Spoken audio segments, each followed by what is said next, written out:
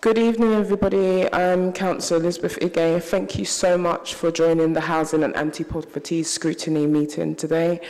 Now, can I ask when everybody speaks for them to turn their microphone on, and obviously when they have finished to turn their microphone off. We have a bit, I wouldn't say it's a light agenda, but we do have a presentation on damp and mould that we'll be doing today. First, I'll start with apologies. We have apologies from Councillor Greenwell, and we also have apologies from Councillor Det as well, and we have apologies for lateness for Izzy Cook. Does anybody have any urgent business to declare? I take that as a no. Does anybody have any declarations of interest they would like to? I also take that as a no. Okay, so we're now going to go into the repairs update. So this is the repairs transformation program for damp and mould and condensation. We do have a full panel today, which is quite exciting. We do have Richard Parkin, we have Bethany Mind, we have obviously Councillor Pat Sattery that's here, and we have an SME. I did forget your name, if you could just kindly remind me. We have David McGliston as well, who is an SME from a consultancy firm called Potter Raver. So thank you very much and welcome. Thank you for coming. We also have Dermot Malone, sorry, least but never last. Can I kindly ask, because this is a really packed presentation, that we save our questions to the end of the presentation? And I don't know, Richard, would you like to start, if that's okay? Thank you so much. Thank you, Chair. So, as requested for the committee, we're going to give an update on the repairs transformation programme and then also on the work we've been doing on damp and mould. You've done the introductions, but the main piece is going to be from Dermot Maloney, Head of Responsive Repairs and Voids, and Beth Mindham, who is our Programme Manager for the Repairs Transformation Programme. So they're going to handle the presentation together. And then David, there was a request from the committee to bring an expert on damp and mould. We brought David along, who is, I think you're a chartered surveyor, that's what I'm right in saying that, a chartered surveyor from one of our consultancy, Potter Raper. So to give an external viewpoint, or if there's questions that the committee want to ask of somebody external to the service regarding damp and mould, when we get to that part, then by all means, David will be able to answer whatever questions he can. So at that point, I'm going to pass over to Beth and Dermot to take us through the presentation, and then obviously carry on from there.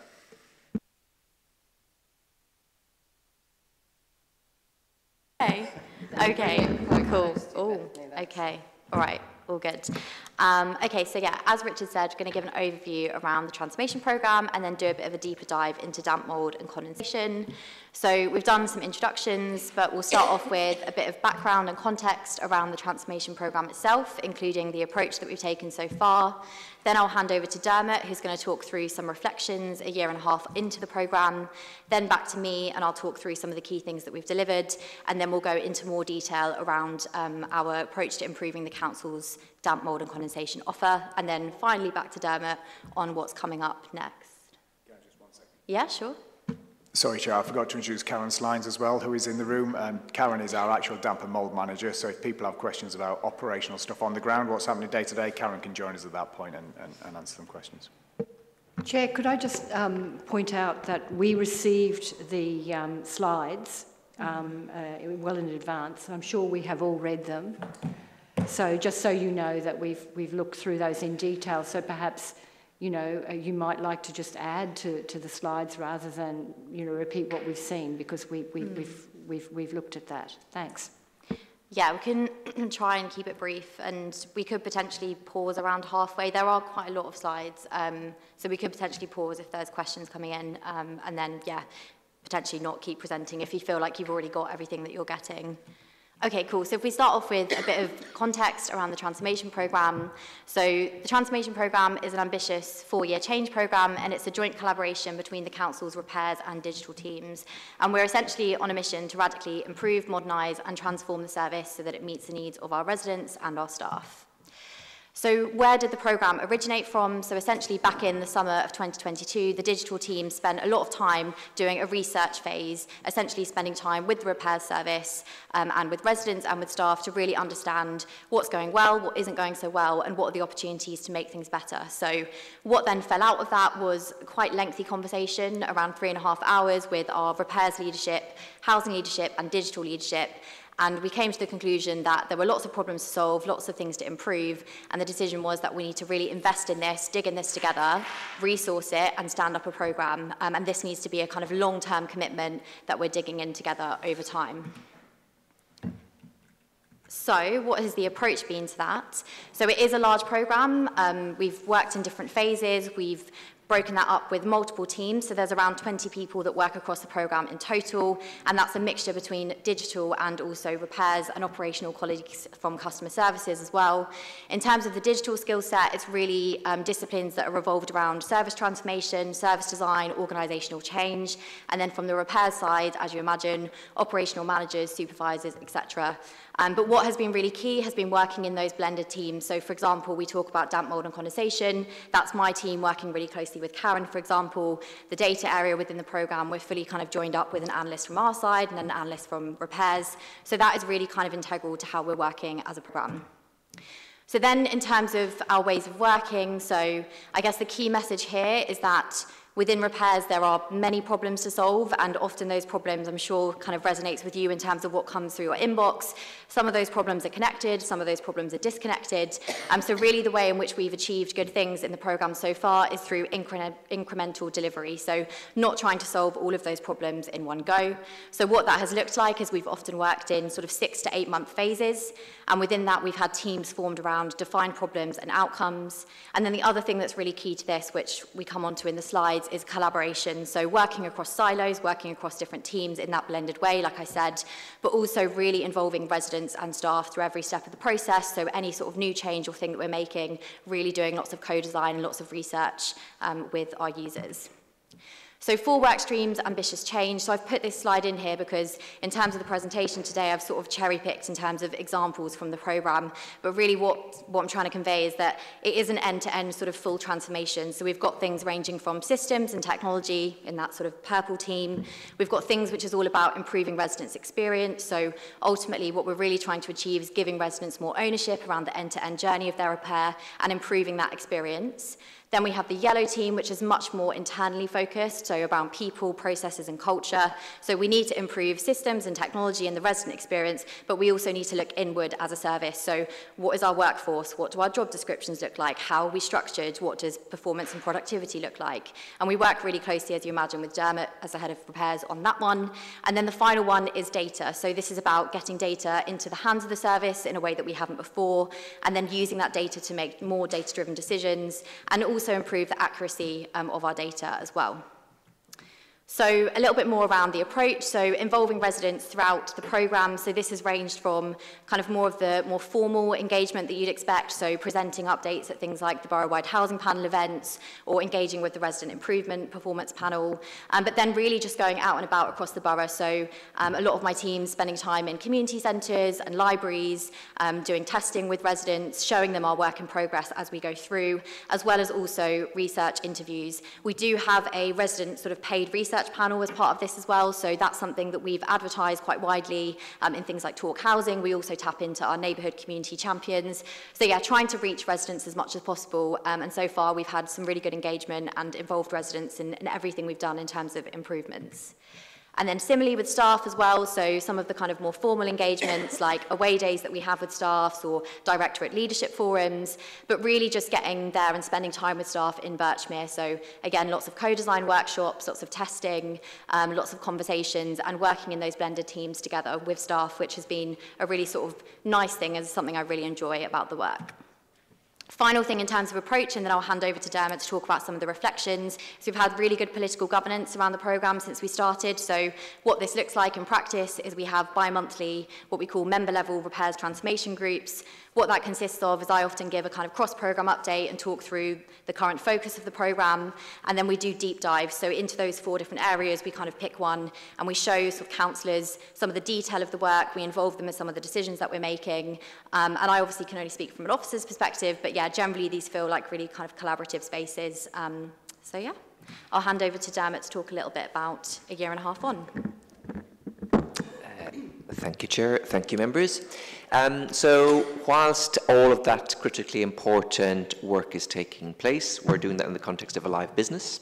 So we want to ensure that we can make immediate changes and that the services that residents can experience now, there's also an immediate and tangible benefit for themselves. So as you can imagine, repairs business is a very complex area. You're dealing with thousands and thousands of repairs per year. You've got many means of contacting the council. So this just covers for members a couple of key areas that demonstrate the improvement that we've made in our offer to residents, because ultimately that is why we are here. So if you look at summertime last year, broadly speaking, we're looking at about 18 minutes for people to wait before they would get an answer on our repairs hotline. We've now very much reduced that down to an average of most recently full month of 5 minutes and 23 seconds. So a much better offer there.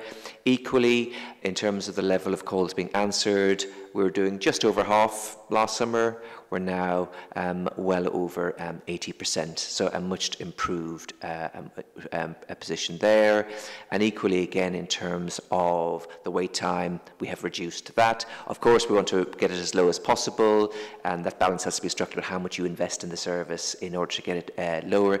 But it's just important for members to hear, we know it's important to your constituents and residents. We are giving this focus, and we do continually want to improve the offer for our residents, and that is reflecting in, up until recently now, 80% of those calls into that responsive repairs lines are answered.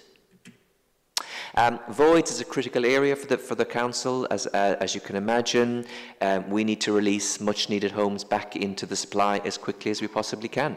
And so we have spent a lot of energy and time in our voids team to ensure that ultimately we make those properties available. So in terms of the amount of days, on average, if you take all of our voids together and say, on average, how long does it take? We were over 120 days mid-2022.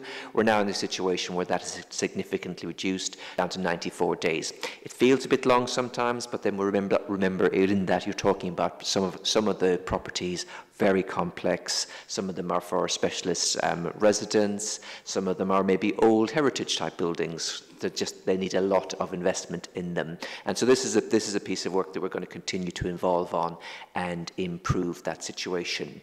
As a backlog overall, as a local authority, we had about 425 voids mid-22. In the backlog is in work to be done before they're re-let. We significantly reduced that to under 200, and we'll continue to progress that. As not only is it disappointing because it's much needed homes are out of supply, it also has a financial exposure to the council. And at the time, we were running about £1.4 million in rent loss, and that is significantly reduced down to under £400,000.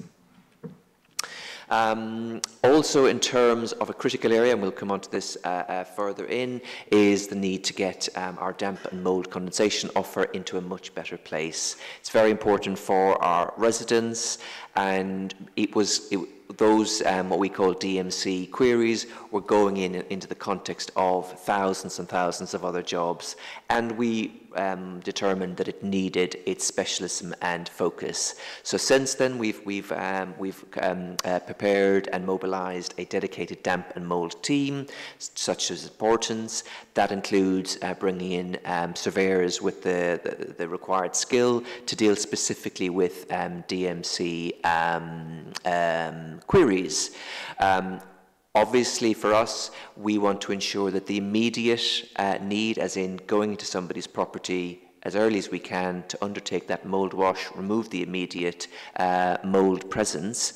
We have invested a lot of energy and time getting that to a better position. So again, last year we were probably running around under 60 per month. We're now, January, we did just under 300. So a significant investment in resource internally and with our contractors to ensure that we get into residents' homes as quickly as we can to remove it. We've also looked to ensure that we're a bit more intelligent and focused about residents who have a degree of vulnerability, rather than potentially other, what we say, general needs households or households who wouldn't have that necessary vulnerability. And we've very much ensured that we're conscious that they get an enhanced priority offer because of so we can respond to that need. In terms then of where we are about the journey that we're on, and Beth touched upon this earlier on, broadly speaking, when residents experience the service, the levels of satisfaction are relatively high. The challenge is frankly, we need to improve the service, get into homes more quickly than we are, and that ultimately is what works. We're not complacent enough to hide about 80% sounds good. For the 20%, that's their lived experience, and so that means that from their perspective, they're not happy. So we need to ensure that we're giving that the required focus. And just some of the comments you there touched upon some of the feedback that we received about residents not being able to contact us in the most efficient way that they would wish to do so. Since then, we're trialing different things, and it's about understanding, is there different or simple approaches we could make, frankly, to make residents' lives easier. So for example, that first point talks about the plumbing follow-on line. So if a job requires follow-on work, rather than the resident has to go to the back of the queue again and wait for that follow-on, at the time in the person's home, we give them the appointment. And that just makes it much more efficient, and then residents know where they stand, and it just it's a better situation for them. Also looking at improving the website. Some of the web pages were out of date, so residents couldn't find the information. Simplifying it, making it easier for residents to access and ultimately get the information that they need to do. And that's an evolving piece. Frankly, overall, I think in the coming years we need to improve our digital proposition for residents, so they don't have to, those who are able to, don't have to wait on the phone, they can do it digitally. But that is to come.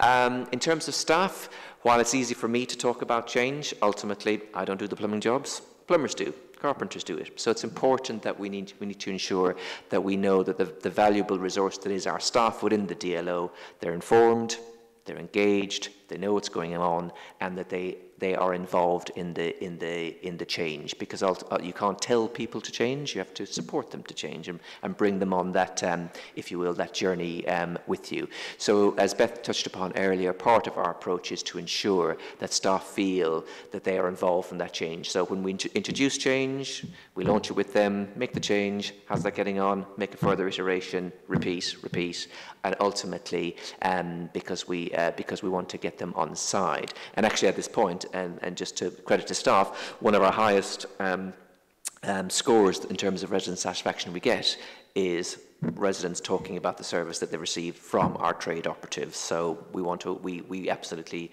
recognise the value that they have, that they play.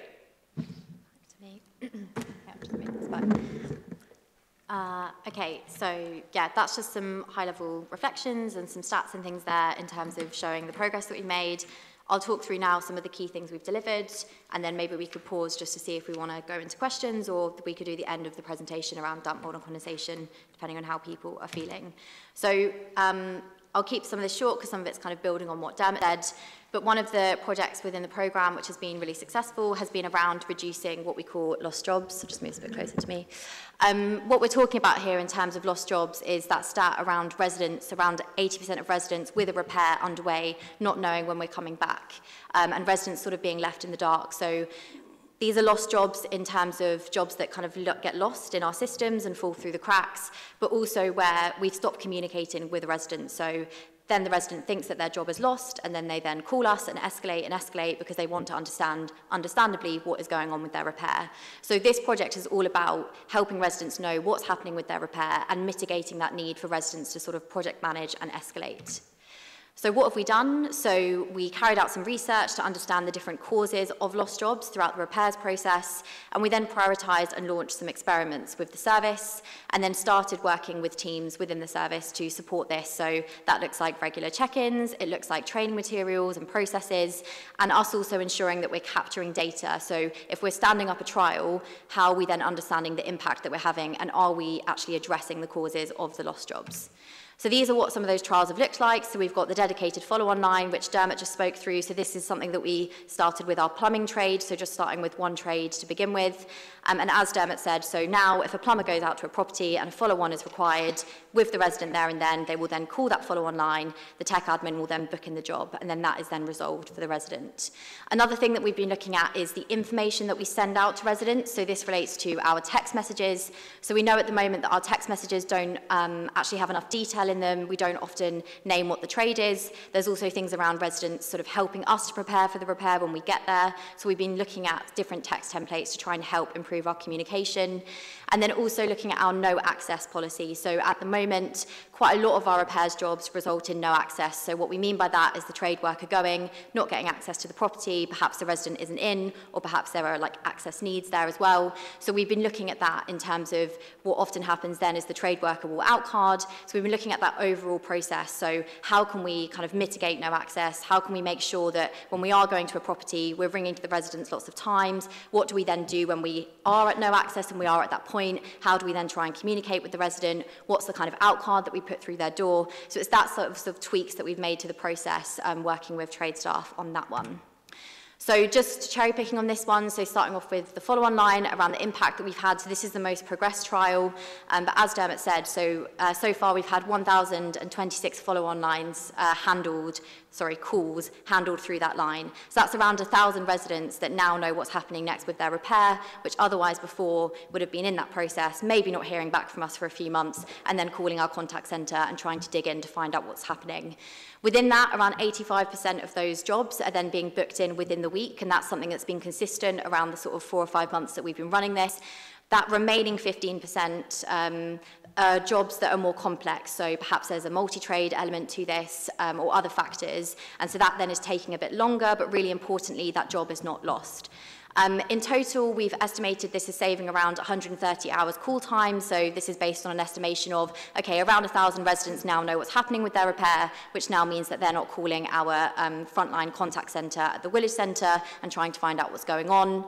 Really positive feedback from plumbers as well. So I think initially the plumbers in this trial were a little bit cynical. You know, it's an additional thing that they're going to have to do, more conversations they need to have with residents, ringing a new line, all of this kind of stuff. But actually they're really engaged now and are proposing new ideas and implementing new parts of the process as well, which is really positive.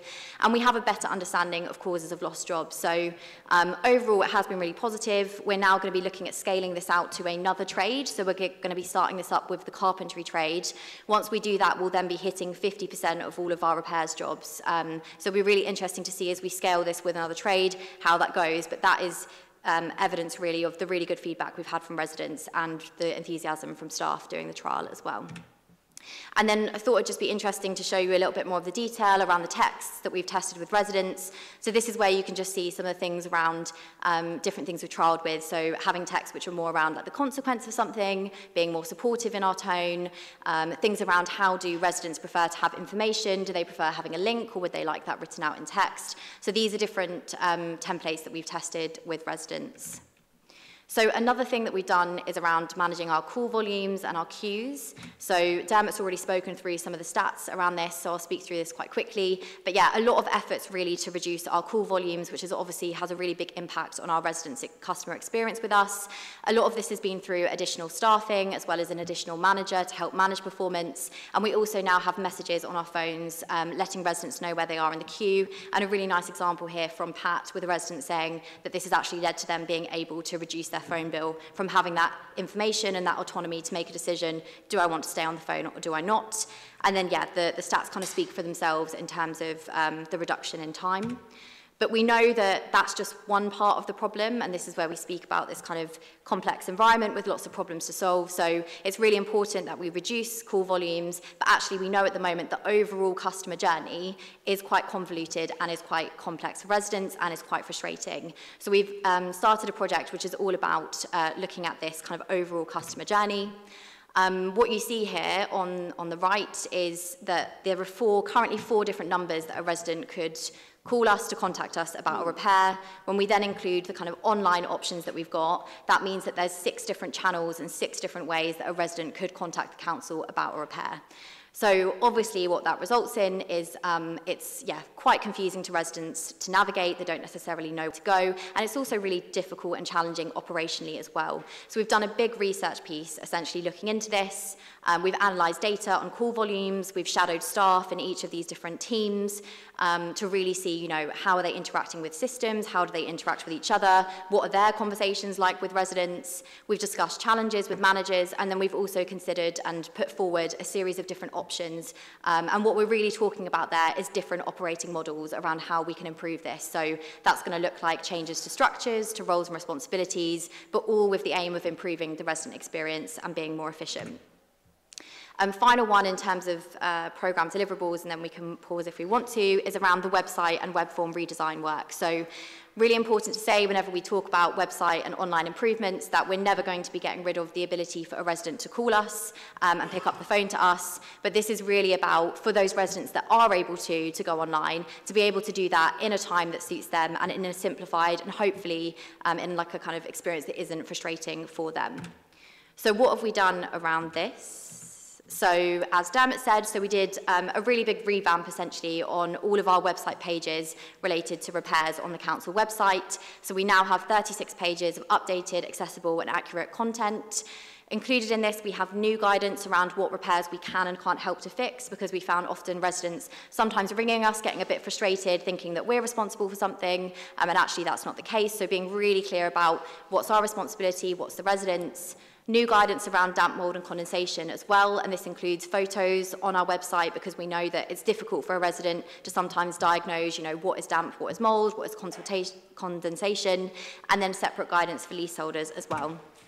So I won't go into massive detail here, but just a couple of examples. So we had quite a lot of jargon on our website before. I think one of the examples that I like is the use of rechargeable repairs. When we spoke to residents, they didn't really understand what that meant, so then we simply changed that to repairs that we charge for. We also have our repairs handbook on the website, and this is uploaded as a PDF. We know that there's accessibility challenges around PDFs, so as much as possible, we've lifted any really important information out of that and lifted that onto the website, so that if someone does have a visual impairment, for example, they can still access all of the information on the website. The other thing is around web forms. So we went live with a couple of new web forms. We had one web form before, and this wasn't really very utilised from residents. It was really lengthy, and also it wasn't really easy for a resident to kind of communicate what they want to. So what we found is when a resident is coming to our website or trying to contact us, it's either to report a problem or to request an update, mostly reporting a problem or requesting an update on a repair. Our existing web form had sort of the request an update option buried in quite small text. So we basically split this web form out into 2 web forms, and then the responses of those web forms then go directly to the right team. We also have the ability for a resident to upload a photo of their problem, and that's adding really good detail and helps us to diagnose the problem better. And we also have SLAs around this, so a response time within 5 working days, and that's something that we have broadly stuck to operationally ever since launching these. So again, won't go into massive detail because we don't really need to, but a few changes in here. So you can see things, for example, previously we had, I think, 7 or 8 questions around COVID, and these are questions that we don't really need to ask. You can also see the way to request an update just sort of buried in there with just one line there, and we've sort of separated that out. So all of this is really about helping residents to explain their problem to us, and us making sure that we're getting the information that we need, it's being sent off to the right team, and that we're diagnosing the problem, we're being detailed in the questions that we're asking, and we're doing that in a way that's kind of non-jargon and makes sense to the resident. So that's it for that section. The final bit is damp, mould and condensation. So I don't know if you want us to pause here for any questions or just get through to the end. I don't mind. I'll pose the question at the panel. Who would like to pose some questions to them? You would do? Okay, yeah, it looks like there's quite a few questions. Thank you very much for that extensive report. It's good to see what journey you guys have been on, looking at the customer touch points and how you've identified the gaps and what you've done also to provide solutions. So we thank you for that. I will start with this side. So I'll start with Izzy. I then saw David's hand. Was Majella's hand up as well? Your hand, and I saw Johnson's hand. So it will be Izzy, David, Majella, and Johnson. Hello, hopefully quite a straightforward one. So you said it was like a 4-year transformation programme. How far into that 4 years are we at the moment? And are we kind of on time, I guess, on target for that? That's a good question. You're now testing my maths. So we've been running for like a year and a half. So I think the programme takes us up until 2026. It's a difficult question to answer in terms of like, are we on track overall? I think broadly, yes, I think we are. I think some of the things around our technology and systems, that's the real long game. And that's just because it's a very complicated landscape. There's lots of upgrades that we need to go through, and system implementations are just really big from like a technical perspective, and also training, onboarding staff. So I think if we were to fall behind on anything, it would be that. But I would say broadly on track around things. Great. And then to follow up on that, I guess, so would the next part be, would there ever be a point where if somebody wanted to check what stage their repairs are at, they could just log into like an account and it would say, oh, look, you are at this point, and it should take 2 weeks for that? Yeah, so that's, yeah. So in the first phase, and I haven't gone into detail on this in the programme, but in the first phase, we did a series of technology options appraisal, and we looked at a resident online digital tool. So ultimately where we'd like to get to, and this is where we talk about a resident having ownership around the end-to-end journey, is a system that they can go onto, they can basically book, track and schedule their own repair. So that's where we'd like to get to. But yeah, that's going to take quite some time to get there, but that is the goal. Perfect, sounds great. Yeah, thanks. Thank you very much. So it's good to see that there's been some improvement in the in sort of the waiting time and contacts. Obviously, what we're principally concerned with, though, is outcomes. I can see the outcomes in terms of voids, but in the other properties, the vast majority of properties which are not voids, I wondered how we are doing in terms of outcomes. So what percentage of jobs are being completed successfully compared to before the transformation programme? What time and cost are they taking? How many visits are they taking? What sort of performance measures are we putting down, and how are we measuring productivity to ensure, because I know there is a, there is a productivity gap, which is all related, and how are we measuring that? How are we measuring number of visits, time and cost? I'm also interested, you mentioned 85% satisfaction level. Does that measure all, does everyone get a text afterwards or an email afterwards asked to fill in? Does that represent all repairs, the 85%, and how does that compare to pre-transformation? Because it's always, actually, satisfaction's always been high of the people that have actually had the repair. The problem's been that not everyone's always had the repair. And then finally, sorry to go on, I've probably got more actually later on, but the CRM system, which you obviously mentioned, and I raised this so many times over the years. I have a British Gas home care insurance for drains and electricity and water and white goods and the heating system and so forth. And when something goes wrong, when I need them, I just go online and book, and I choose the date I want them to come. Then they text me and say, we'll be along that day. They confirm, and then they'll confirm again on the morning, and then they'll say, oh, we'll be half an hour away or whatever, and then they'll come. And then afterwards, I'll always get an email saying, well, the problem's been dealt with, and you have to sign something, the problem's been dealt with, and then what did you think of the engineer, and did they complete the job satisfactorily, and so forth. Or it might lead to specialist part or something, and then someone else will come with the part and fit it and what have you.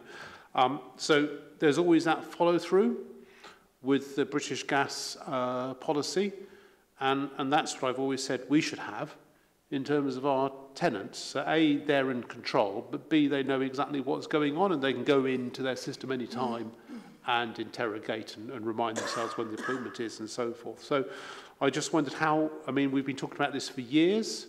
We've had lots of digital refreshes as a council, lots of transformation programs and refreshes in our repair system.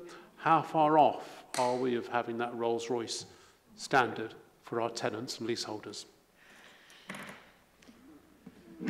I think I can answer part of the first one, and then I'll hand over to you. Is that okay? And then happy to take some of the second and third.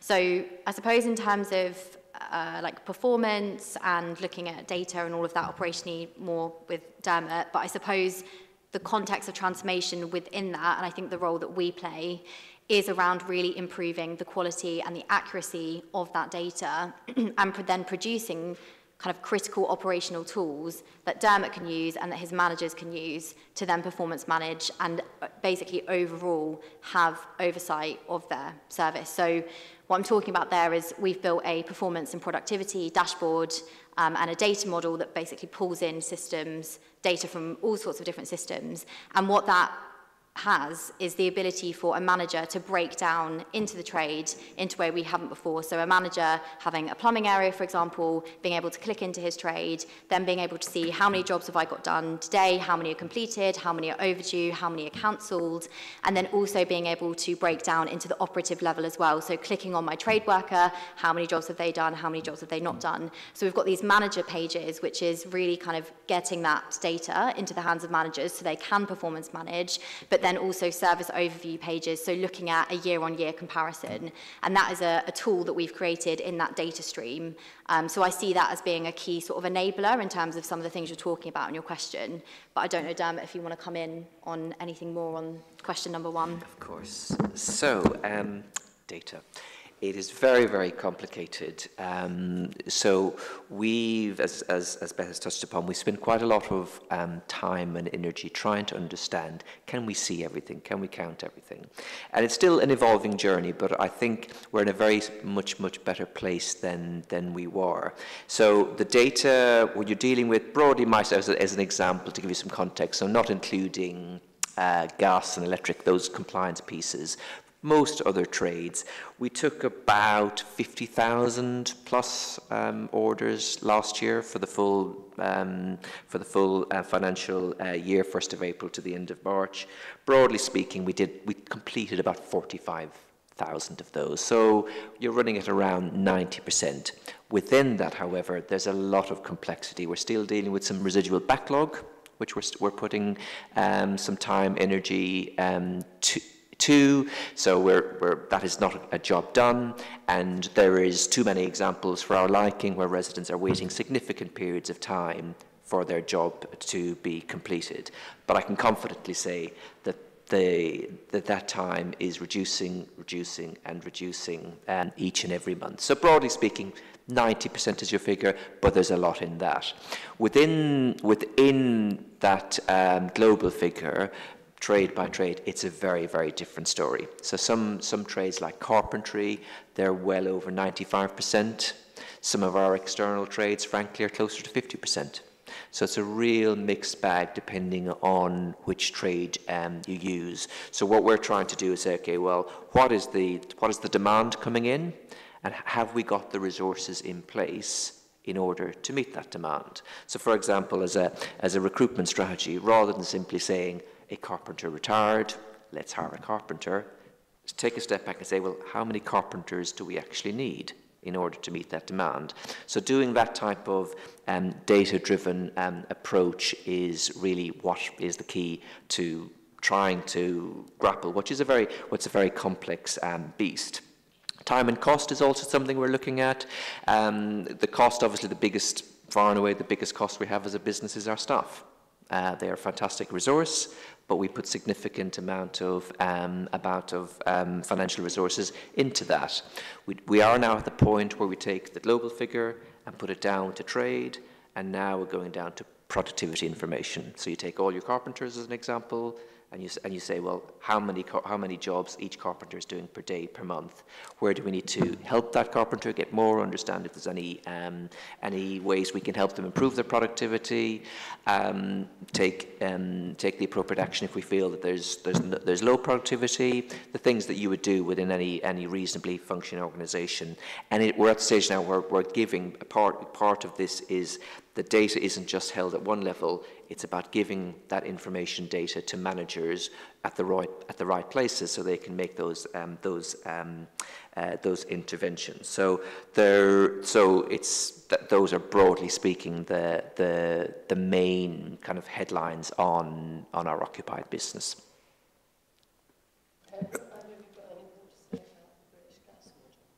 Yeah. Yeah.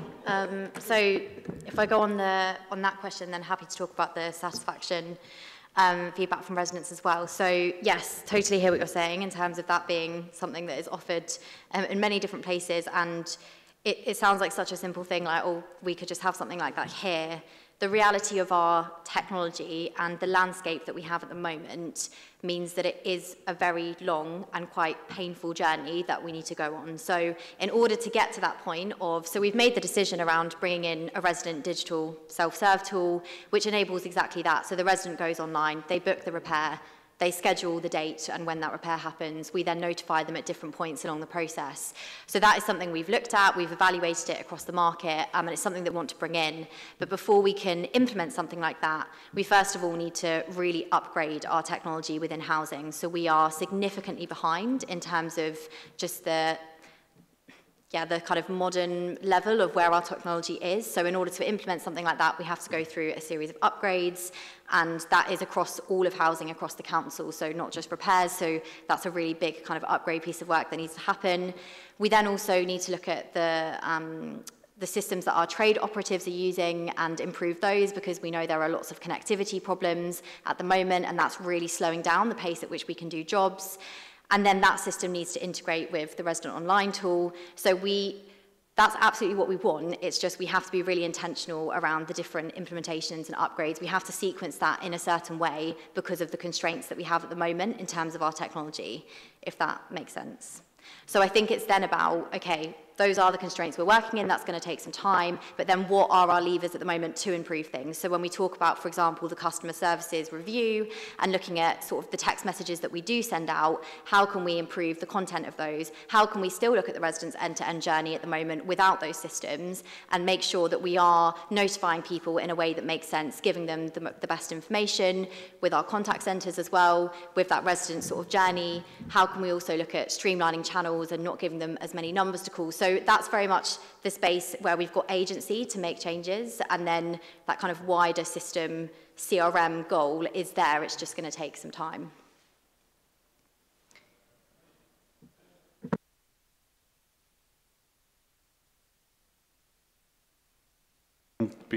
I'm just slightly concerned about the fact that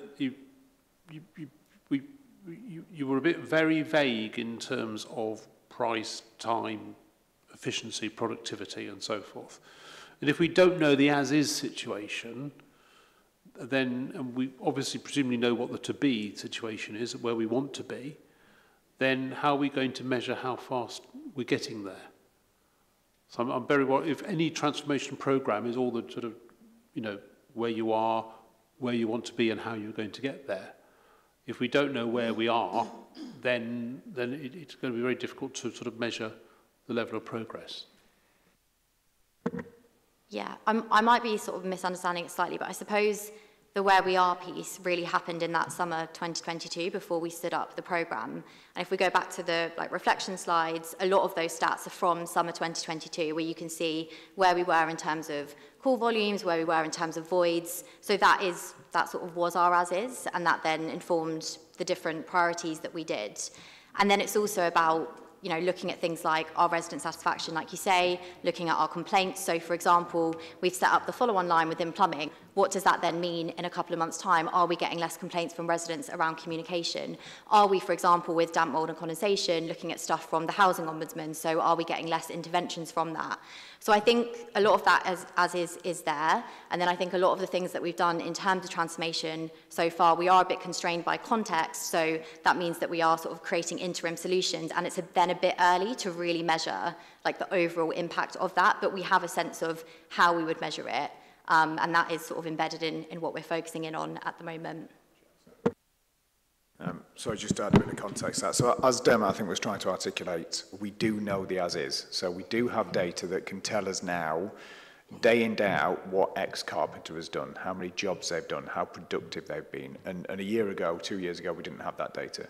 We know, as Dermot was articulating, that certain trades you may only be getting through 70% of jobs. Is that due to productivity, or is that just due to the fact that you haven't got enough staff in that trade? So the data we have now compared to the data we had a year or even 2 years ago is massively different. We talk in business terms in the sense of we know this trade does this much work and costs us this much, and therefore, what do we need to do to make that trade more profitable, as you would if you were a private business? What do we need to do to make a surplus on that, which we weren't able to speak about 2 years ago? That data has been developing over 2 years. It's still, would I, you know, let's take that to its natural conclusion. Would I say to a plumber or a carpenter right now, we've got our data that says you've only been doing 2 jobs a day, therefore we're going to have to terminate you because you're not doing enough work? No, I don't think we're quite saying absolutely we think that data's perfect yet. Do we use it as a good guide to see the productivity of our workforce? Yes. Are supervisors now talking to trade staff about, do you realise you've only done 2 jobs a day yesterday? Yeah, they absolutely are. And they haven't been doing that for years. And now we have visibility on that data to be able to say, are you productive? Are you doing enough work? We expect 1 more job a day off you. And we're seeing, I think we've done that in plumbing and carpentry, and we're really starting to see our productivity levels in those services increase because we can talk in a language that they've never heard before. And we've now got the data to be able to talk in that language, and professional leadership that's never really spoken in that language before about the repair service of, actually, we do know what you're doing now. We can see it. We couldn't before, but we can see what you're doing, and we can track what you're doing where we couldn't before. So it's a massive improvement. And just quickly on what Beth was saying, absolutely, this side of the table, that side of the table, there's nothing but a thirst that we want to get to a stage for customer experience, for savings in the business, for just improving the service, that somebody can go online, book a repair, book a date they want, track it, cancel it, change it. We've had we call it V6 version 6, but we are upgrading at the moment to our NEC system. We're doing about a jump from, I think it's a jump of about 5 or 6 upgrades from where we were to where we are, and that's taken around 2 or 3 years to get to. The upgrade should be hopefully happening in the next few months, and that upgrade to the most recent version or the version before actually unlocks scheduling, online planning, the new PDAs that we'll be giving to operatives, so they stop losing connectivity when they're around the borough. Massive leap forward that we've all been waiting for as well, and it feels like we are 2 months, 3 months away from that being implemented, which unlocks the whole world of all this good stuff that you're saying, Councillor Gardner, that we're able to then deliver for residents. We want it so badly. We want it as much as residents want it, to be able to do that.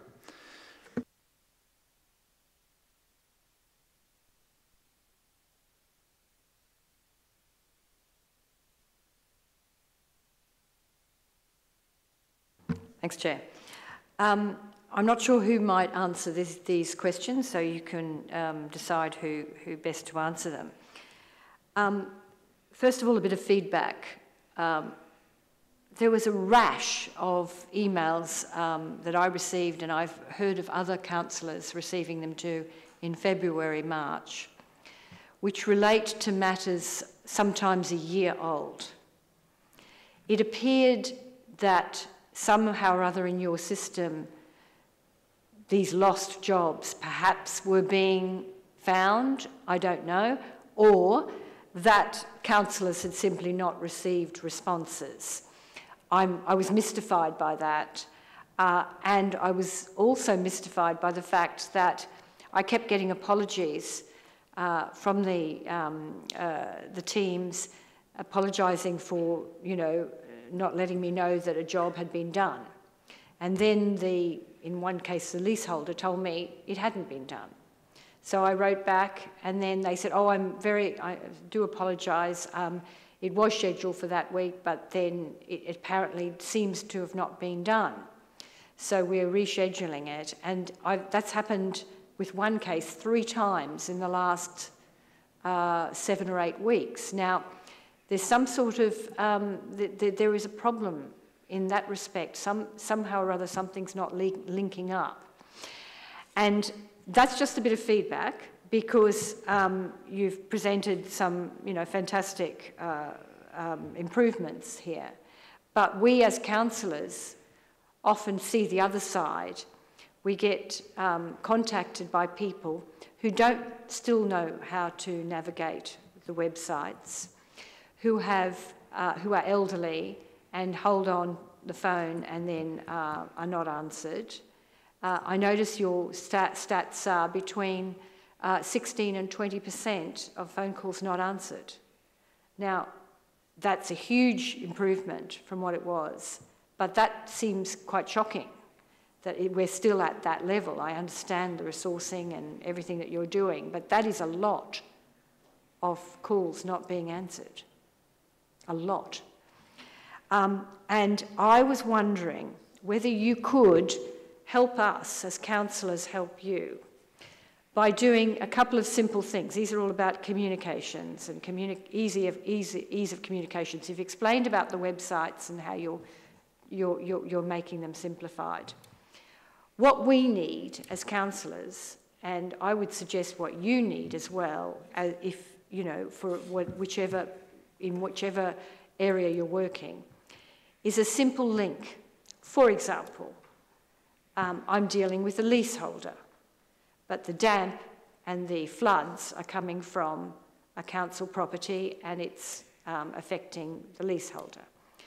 So you said that in your website you have a specific link or a specific button for leaseholders.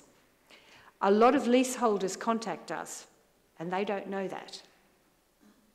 So one of the things you could do, apart from, you know, making that clear on the website, is to give us a link, send to all councillors and say, if you have leaseholders who have problems working out how to contact the council, which is their, you know, the responsible body, this is a direct link. So that will be a web link that you'll give us, which will go straight to that page. So that person does not have to navigate several buttons or pages or choices before they get to that page. I know it sounds terribly basic, but we are on the end, we're on the end of the complaints. So it could help you if we can make that simple. And if you could do that for tenants. So, you know, if you have a specific one for example, damp and mould. If you could give us a link so that our residents could then go one click and they're there. Because you know that in our housing stock, there are many elderly people. There are many people whose first language is not English. There are many people who don't know how to navigate websites. They've tried on the phone, they're trying on the website, but they're not very good at it. A lot of people aren't. And so if there was a series of specific links that you could give us as councillors for various individual problems, like leaseholders, like damp and mould for tenants, like flooding, you know, so that it could go then direct to a page where they wouldn't have to start navigating. Now, you know, I could be talking through my hat here, but I know that that's the sort of thing that tenants would appreciate. And the other thing is, alluding to what I said before about feedback, I'm concerned that I am, for example, in my experience, and I'm sure others have had the same experience, getting emails to say a job has been done. And then the tenant or the leaseholder then contacts and says, what's happened? And I said, well, I've been given the information that the flooding has been seen to on this date. And they then come back and said, no, it hasn't. No one was here. So then I go back. So what's happening there? Jobs are being registered as done, or is your system, somehow or other failing in terms of what's being registered as done and when? Okay. So on the first one, just to clarify, I think, so what you mean by that is where we do have, for example, guidance around leaseholders and responsibilities and what we can help and what we can't help with, and sort of information basically around that, you would like us to link that to you so that you can then directly signpost that to residents. Is that what you mean? No, what I meant was, if I understood correctly from reading your report in the lead up to this meeting, you have got a specific button for leaseholders, right? Because you've got tenants and you've got leaseholders, right? A lot of leaseholders do not know that, and they don't understand where they have to go. And so it would be good if I got one of those complaints, or if any of us did, and for example, one I'm dealing with right at the moment, and say, well, look, this is the exact link. Have you tried this link? Do you know about this link? You see what I mean? So if you gave us a direct link, so that would be not just, it would just be to, that page, the exact, that specific page, then at least I could send that to our residents. Yeah, happy to like take that away as a bit of a thing and send you direct links. I also think maybe there's like a wider comms piece here as well around how we communicate these improvements to councillors more broadly. And when we are making these improvements, making sure that you know about them and that you're signposted to them as well, so that you can then help us as well in terms of communicating out to residents. So yeah, happy to take that away as an action. Could we take that as a recommendation? Is that okay with you, Majella? Yeah, take it as a recommendation. Do you want to come in on the... Yeah. Obviously, on the other point about us closing down jobs when they're not actually... The devil was going to be in the detail of that, so it would be helpful to explore, is it automated message people are getting, or is it an officer writing to you personally to say it's being done? We would need to explore that. Clearly, we shouldn't be advising the resident that the job is done if it is not done. There may be a situation where we've completed a job and then there's been maybe a subsequent follow-on leak or a subsequent issue. So with all of these things, I think it is worth us having the detail. To be clear, we're not aware of a system error at this point that's automatically notifying people that jobs are being closed in some sort of rogue fashion. But it is important that we understand the detail. So if you did want to send me some examples that would illuminate what the point and the case, we will look at those cases to see is it for that resident, or is indeed there's a system issue that we're currently not aware of. But we would absolutely happily look at the detail. Johnson, thank you. Thanks very much. I think that the query you're just talking about now, I will be in a position to actually give you some more information, particularly because I'm coming from a resident's perspective and a leaseholder's perspective. And unfortunately, as nicely as the presentation is and all of the plans are, in reality, this is not what is happening. I can give you several examples, but I will keep it very simple. Last month, on the 12th, I raised a request online using your web form, uploaded the photos and everything. I got an automated reply saying that someone will get to me within 5 days. I got a reply within 5 days saying, well, that they're going to look into this and that somebody will get in touch with me. They will need to assess my situation as a leaseholder, assess my situation, and get back to me within another 5 days. And no, the 5 days I'm talking about, they are 5 working days. So invariably, we're talking about 10 working days before they can even look at the repair. Unfortunately, as we speak, I've not received any communication back. So very clearly, something is actually wrong with the system. And I've raised this several times, numerous times, saying, well, that what you have on the system is not what is happening. You mentioned something in your presentation, and you said, well, that sometimes the officer goes to the household and they don't find anybody there, they're not able to complete the repair. And this is actually down to communication. Again, I'll give you an example of what happened to me. Okay, I raised a request for a repair, and I did not receive a single communication. Fortunately, at one of our meetings here, I met with the housing director, Jamie, and Jamie said to me, okay, don't worry, I'll look into this.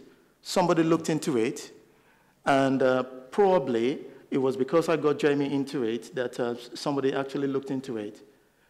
Again, I did not receive any communication whatsoever, and somebody just suddenly turned up in my property on a particular day and said, it's for this repair. The only reason I was able to actually attend to the person was because I was home.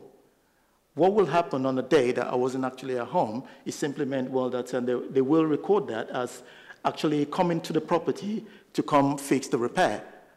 However, no communication whatsoever was actually passed on to the resident. These are some of the things that are actually happening. They're not just happening. These are very recent information I'm actually giving to you. The website, it's very easy, very easy to actually link the website and have a tab for residents and a tab for leaseholders. Very easy to do on the same page. A lot of people. No, it's not. Well, as at last month, it wasn't there because I've not raised any repair, as at today. But as at last month, it wasn't there. No. So it wasn't there as at last month. So when I raised the repair, it wasn't actually attended to. And you can imagine, up to this almost a month after I raised the original request, nobody has actually communicated with me. So these are some of the things why again, you will see, well, that the productivity is quite low because on paper, things look good. A few days ago, one of your officers turned up at my door and said, well, that there is a repair that is got to carry out at my property. And I said, what? I said, what's the repair about? And I said, I never requested any repair like that. I said, what number do you have? The officer didn't have a number to the property he was going to. He said he was going to a particular block, and unfortunately, that block name, there's another similar block name at a different location to ours. So again, you can see the internal system is actually collapsing because the left hand is not telling the right hand what they're doing. So the officer approached my door without actually having enough information on what they were doing. These are some of the things, and unfortunately, what happens is it actually makes the cost of repair astronomical because they have to turn up several times. So if you have somebody turning up for a repair and the repair is not done, and it's actually flagged again, they've got to turn up again to the property or to a different property to actually get the repair done. They will charge for both visits. And all of these are actually happening.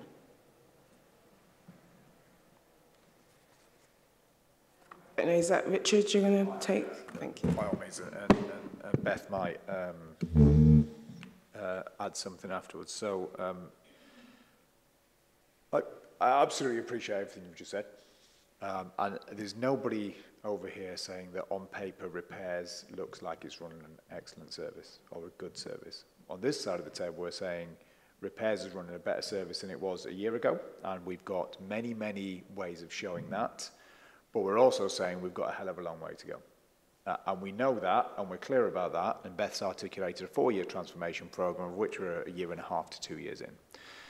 Things like the lost jobs pilot that we're rolling out across the service to make sure that, and people may recall, I spoke about this when we did the diagnostic of, you know, it felt like tenants were telling us they were project managing their own repair, they were having to call us, chase us, they were the ones always chasing us. Those pilots are showing that we're improving, getting back to people, booking jobs, they've got that communication, they know what's happening. But it is no way we are saying that it's job done. Absolute no way we're saying it's job done. And Johnson, we can't speak about the specifics right here, right now, say yes, on that repair, this happened, that happened, but by all means give us the feedback and we can look into and feedback what's happened. But we're not here for a minute saying repairs, transformation, job done, tick, it's perfect. There's not a single person here who will say our repair service is perfect whatsoever. We are articulating a journey we're going on, where we've seen improvements such as call handling, and absolutely right, we need to do better and we need to do more. The voids turnaround we've done, the lost jobs pilot, the stuff we're going to talk about on damp and mould, all have seen an improvement in the service, but all of us here have an absolute thirst that we improve more and more and more. And phase 3 of the transformation programme is a lot around what we're, in a sense, I'm calling it back to basics, Beth might be calling it something else, but the things that the industry's made us move on, like damp and mould, the industry's moved quickly, the Ombudsman moved quickly, there's new guidance out, new laws out that we've had to move quickly. But now we want to really get back to, okay, all those challenges. Our system's saying that our job's closed but nobody turned up. Why is that happening? What process do we put in place to tackle that? People are telling us that, you know, somebody's just knocking on their door and saying, I've come to do your repair, and they knew nothing about it. Why is that happening? What can we do about it? How can we talk to residents about how we can change things? So the improvements are going to continue on. We are not sat here saying we've got an excellent or good service. We're saying we do 45,000 repairs a year. This is considerable, but we know we still have a long journey to go on to make this better. So I want to give assurances that give that feedback. We're looking into things. We are trying to improve things, but we can articulate we were better than a year ago, and I'm probably going to sit here in a year and say, and we're better than a year ago. But we still have a journey to go on. Yeah, just to add into that a little bit. So obviously, yeah, a lot of examples in there. Thank you for sharing. And can't go into the detail of all of those. But I suppose some of the themes in terms of what you're saying and some of the frustrations, like we are really aware of. So we do know that there are a lot of communication gaps. We do know that things can be quite inconsistent for residents. We know that there are problems around how we communicate with residents before appointments. So some of the things I was saying about text messages, we know that sometimes we send out text messages really well in advance and a resident knows. We know sometimes we send out text messages and it's actually really confusing. We also know about no access. It's a really big problem. I think it's around 15% of our repairs jobs. And as you're saying, it is really costly as well for us operationally. So I suppose what I can say is we are aware of all these problems and we are, where possible, we're trying to set up trials and pilots, we're trying to train staff, we're trying to streamline processes, we're trying to make our systems talk to each other because a lot of that is also what happens and doesn't help. So yeah, we are kind of aware of that. There are things that we're doing, but yeah, recognise that there are absolutely times when we're not getting it right, and that's kind of why we're here as this programme and, you know, joining up together between digital and repairs, because a lot of these problems are systemic and we need sort of systemic solutions. So yeah, that's that from me. Thank you very much. Lade, would you like to proceed? Thank you very much for the presentation, quite well detailed, and just like Joseph said, it looks fantastic on paper. It really does. For me, sitting here sometimes last year, I know that one of the major complaints we had was around how we were responding to repairs and looking at what you have reported here as the progress. And I use the word what you have reported here. Listening to Joseph now, it just more like exposes the question I wanted to ask, which was around the fact that oftentimes when we get these reports, it looks good on paper. It's the practicality of it. I love the fact that what you have here on page 21 is delivering with, not for. So you're delivering, improving service with the residents and not just for them.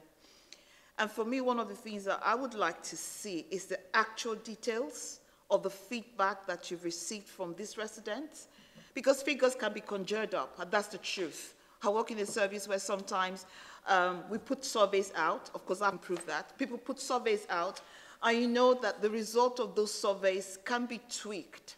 It would be great to be able to see the actuality of some of these engagements that you've had with the residents. It's really important because, yeah, you could come here and give us all those numbers, but they might not be real. I'm not doubting you, sorry. I'm not saying you're not, but it's about how do you get those figures? What are the data tools that you use? Are they knock on the doors? Are they paper? Are they emails? How do you get the data? That'll be very helpful because that would feed into this. The second question I'd like to ask is, my second point is actually a question, and that's around how we're responding to the mold, condensation, and damp. From what I've heard so far, it looks like we're extremely reactive. And I know that David said something earlier about this is our as is, what is the to be. Are there plans of using predictive technology in being able to look at which area? Okay, so for example, child scene, we have a lot more mold in that area. Are there issues around the environment? Are there issues around the demography of those who live there? Are there things we can do around communication to help to raise awareness so that we prevent? So it's more like walking ahead of time because it's actually cheaper to prevent than to repair. So if there are things that can be done, so if you see that there are more mold issues in Blackheath, for example, there are concerted efforts put around that area. So it's about being, just thinking ahead, predictive analysis, technology. This technology is there, but are there plans to using those technology to be predictive in the way we respond? Thank you, Councillor. So we're going to have a presentation on the damp and mould piece, so we might want to do that bit first and then come back to your question if that's okay. But we are looking at when 2 years ago when kind of the coroner's report came out about the Abwish case, we did a report on our system to see where our worst blocks were for reporting, and then we paid for some individual service of those blocks, so we deal with them on a block-by-block basis rather than just a responsive service. But it might go up during this presentation. If not, I'll kind of try and answer more on that. Data-wise, so when we talk about our satisfaction figures, there's two things I'd say. One, this is done by an independent survey. So it's done over the phone, independent surveys by a company called Acuity. They call X amount of people, and I think we get about a 25% response rate. It's not small numbers. And we ask them, the question we report on is kind of how satisfied were you overall, and it's a 5-point scale, if I remember rightly, and we only report if people say good or very good. We don't report if they say neutral, bad or very bad. It is that 85% is people saying good or very good. And we have got the data, and I think we used to, I'd have to double check now if we do with Acuity, we also ask quality data. So why did you say it was very good? And people give us feedback on that as well. So we could provide, without a doubt, we could provide reams and reams and reams of... Yeah. What other forms of data, what other forms of data sets do you use? Is it just telephone, no emails? So telephone, at the moment it's telephone calls. We moved away from door-to-door. So if you have a trade operative who stood over someone saying, can you fill this form in to see how satisfied you are, we felt that was... They don't have to be the one asking. So like you said, you have things online. So once the person has reported a repair online, it's about that going anonymously to them. The tradesman should not be the one asking them, can you give feedback? My view is that we need to expand how we get the feedback and not just telephone, because telephone, you don't know who, it's a lot more difficult with telephone. I think it's great if we can expand the various ways in which you collect feedback surveys from our residents. Yeah, and as far as I know, we don't do online at the moment. I have to double check that. It's generally being phone surveyed, but we do get vast numbers, hundreds of feedback a month. So it's not based on 10 people we've called and give these figures. It's based on quite considerable. But the other thing I said, I was going to say is that we have two measures of satisfaction for repairs. One is when a job is done, we call the person and say, are you happy? The other satisfaction is a general satisfaction survey to our populace of tenants to say, in general, what do you think of the repair service? And the reason we do that is because if we only call people when the job's done, there's about 20 people, you know, if over 100 people, 20 of them might still be waiting for the job to be done, so we'd never get around to survey them. The general perception surveys, in general, how do you think we are with our repair service? And that across industry, always scores less than the actual transactional surveys. So I think, as Dermot articulated, when a tradesperson turns up and does a job, people are generally really happy with them. And really happy with the service they've received. As Dermot said, we've just got to make sure that happens more often rather than the backlog of jobs we have where if we're only completing, say, for the sake of argument, 90% of carpentry jobs, that's still 10% we've not got round to. So they're dissatisfied people who are waiting for us to. So we look at both of those figures to see where we are. But I'll take the point on board. I'll check if we do online surveys, but that, once again, absolutely agree. We shouldn't be crossing kind of, what's the word I'm looking for? There's a word I'm looking for, but I've totally lost it. But if somebody, in future, if somebody logs a repair online, we should be surveying them online. Channel, that's the word I'm looking for, crossing channel. If they do it over the phone, we should be calling them back to do the survey. So we absolutely should be expending that in future. Can I just come in a little bit on that one as well? So just, you talk about some of the programme improvements and how we engage with residents there. It really does depend on what's the problem we're trying to solve, like what are we trying to explore with the resident. But we are, where possible, trying to be like representative, going across the borough. So for example, to give you a bit of like what that looks like in practice. So when we wanted to speak to residents to understand just generally around what is your overall experience of repairs back in 2022, the way that we did that is we put a message on our contact centre phones that went out to all residents that called us and basically said, we're doing some research into our repairs service. Can you speak to us about it? And as part of that, we detail what trade and what job they had, what part of the borough they were from.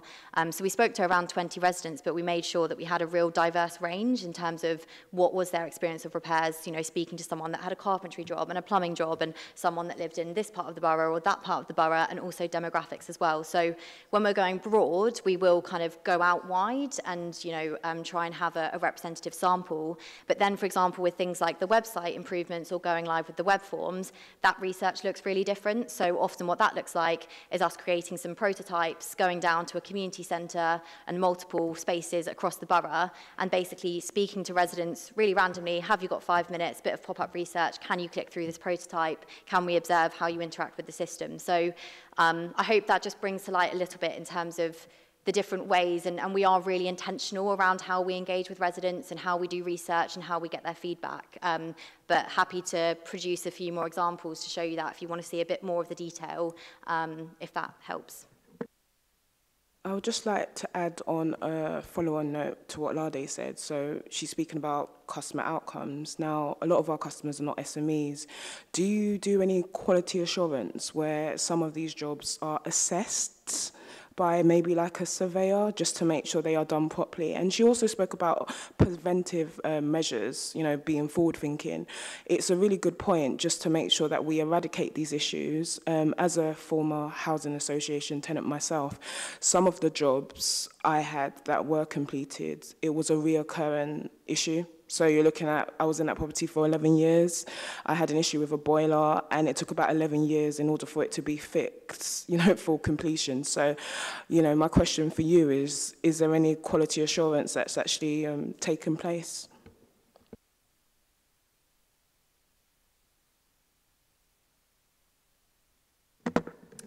So yes, there is. So we issue works through our DLO and our contractors, and there is a quality regime around that. Frankly, we need to very much increase our position on this. One of the challenges that we've had, and links back to our systems, is though the key supervisory class of officers, the managers of the trade staff, because of processes in the IT system, they spend too much time behind their desk.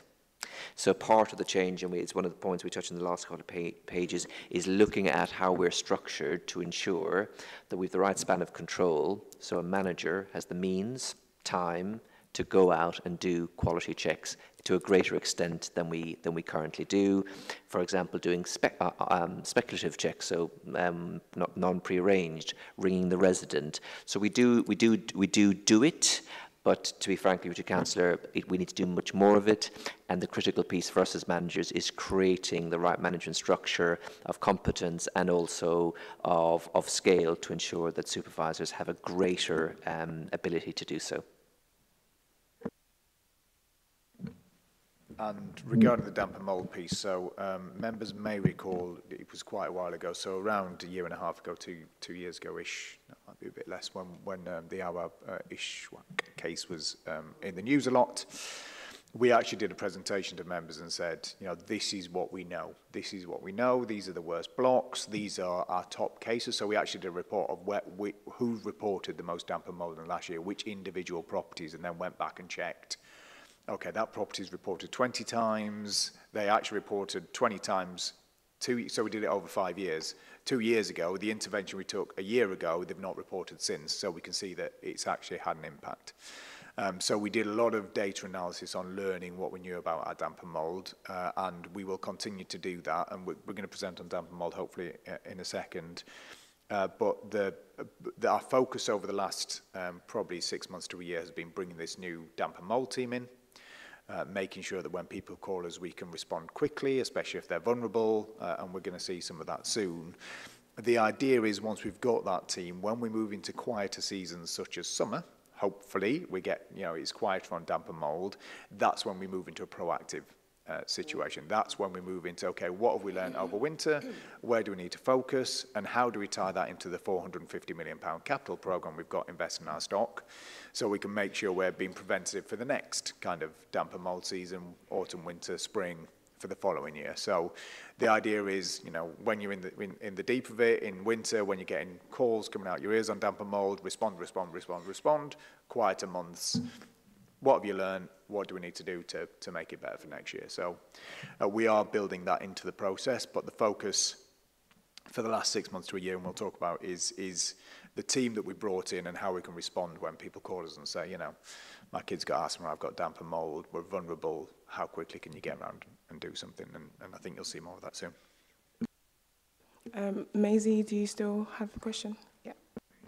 Sorry, so it's one suggestion and two quite small questions, but the one sort of suggestion is just about so I've got quite a lot of residents who are obviously like older women who live by themselves, sort of tenants, only have a landline and use post, and when they get several of them having work done on their own, and when they get a contractor coming to the door, often there's a letter which might not have the RBG symbol on, it has the contractor's symbol on, so then they phone me up and say, is this a genuine letter, or, you know, or not? And if it does have the RBG, then how do they know it's real?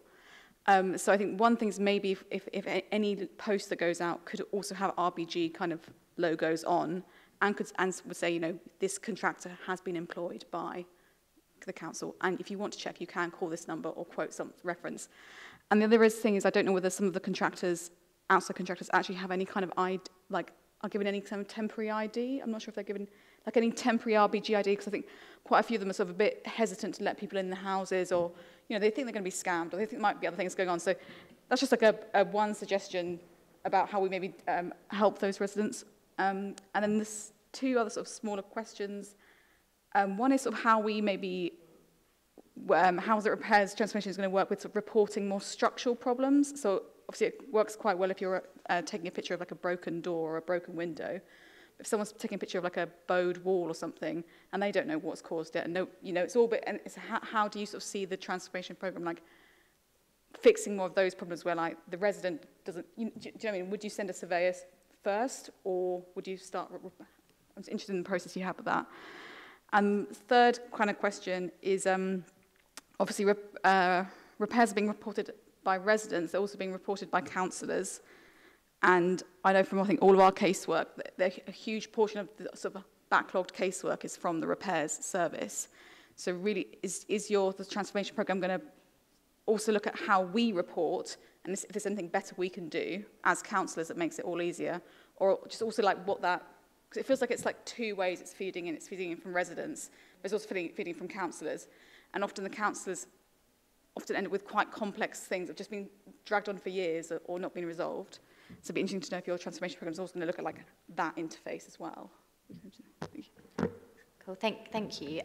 So on the first question, happy to comment on that. I don't know, Dermot, if you want to say anything as well. But I think for me, what that really comes down to is how we triage and also the questions that we ask in terms of diagnosing the problem. So, for example, some of those more structural things, if we think about damp, mold and condensation, like we ask really detailed questions around what is the size of the problem, you know, is it widespread, is it just half of your wall, for example, like what colour is it, and being really detailed around sort of how we're diagnosing and understanding, is it a repair thing, is it a structural thing? So for me, it sits under that sort of diagnosis area. So in terms of the web forms, we're really specific around and quite detailed in terms of the different drop-downs that a resident can answer, and then again on the phone as well. So I think that's where we address that kind of diagnosis of, is it a structural thing or is it a smaller thing?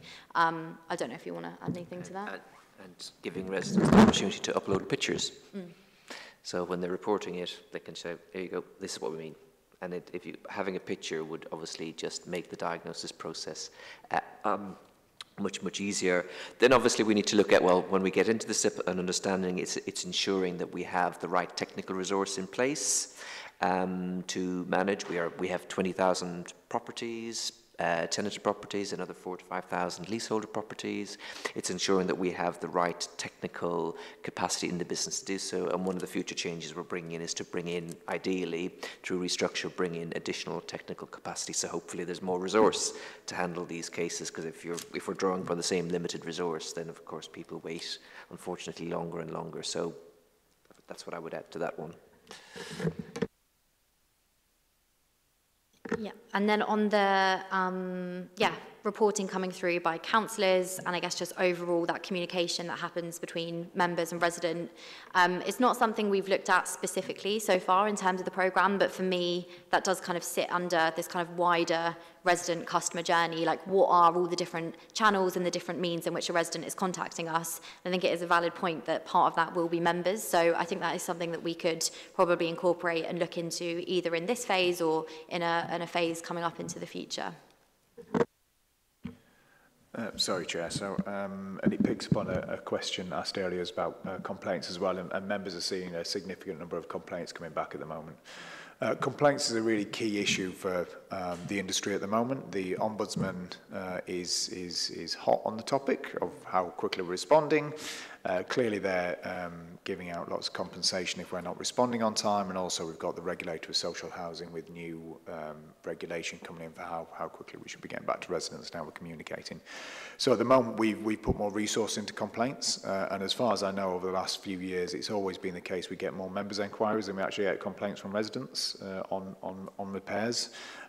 So we have, and the reason members have seen this increase recently is we've put more resource into it. We know we've got to get better with it, we know we've got to be quicker, we know we've got to answer better. So at the moment I think I've got 6 complaints officers just in the service, in the repair service, trying to kind of get through backlog of complaints and get back to members. So that's why at the moment members are seeing this.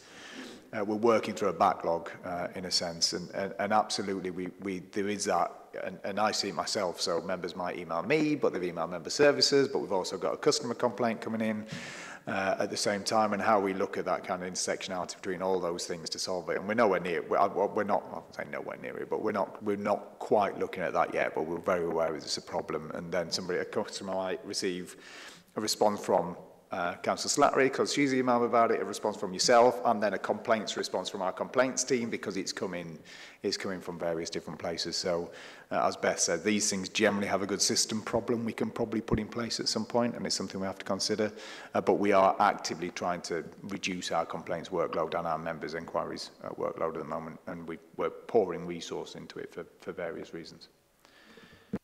I think that's good to hear. Can I just make a sort of a bit of a suggestion about, because you talked about the questions you ask when you're reporting online.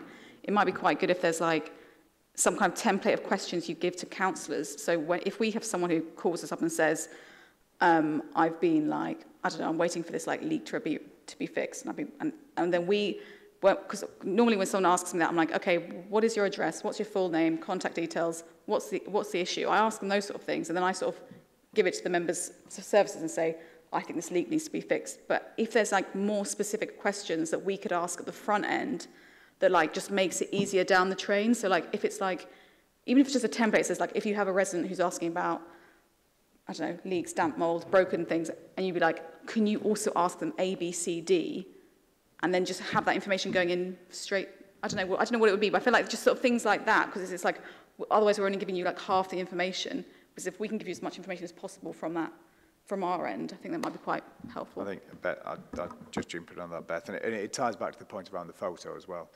The key thing for diagnostic, and we'll have a think about what we can do on the suggestion, Councillor, but the key thing about diagnostic is really getting the right person there. So one of the things we heard through 2 years ago is I told you I've got a leak, you sent a plumber, you sent a roofer, but it's my bath's leaking, not my roof's leaking, and vice versa. And the example of the wall, in that scenario, we probably get very few of those complaints. So if we send, we maybe send a structural engineer, or we send a building surveyor or a property service officer to check it. Really, the bulk of our repairs are things like plumbing, and you want to just have a picture of, is it the bath or is it that? Is it, because a plumber's going to turn, if you get the right person, generally 90% of the time they've got the right equipment on their van to fix what's needed to be fixed.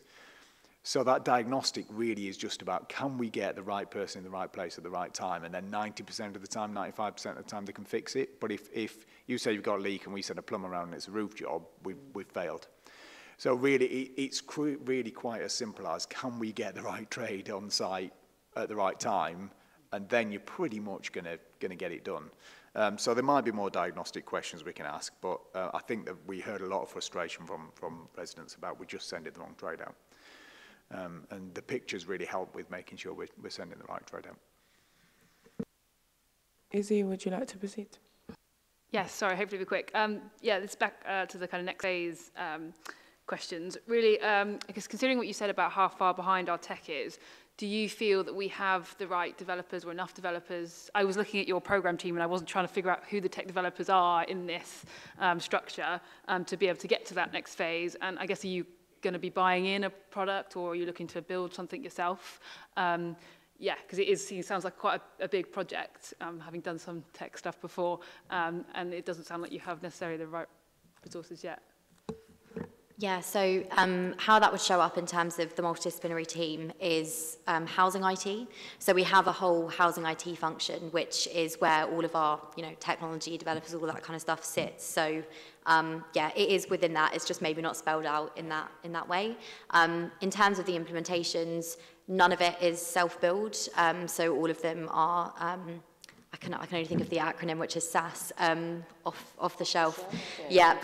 So yeah, it's a lot of that. But yeah, so it's all in that housing IT resource space. Yeah. Thank you very much. This will be the last question. Thank you, Johnson.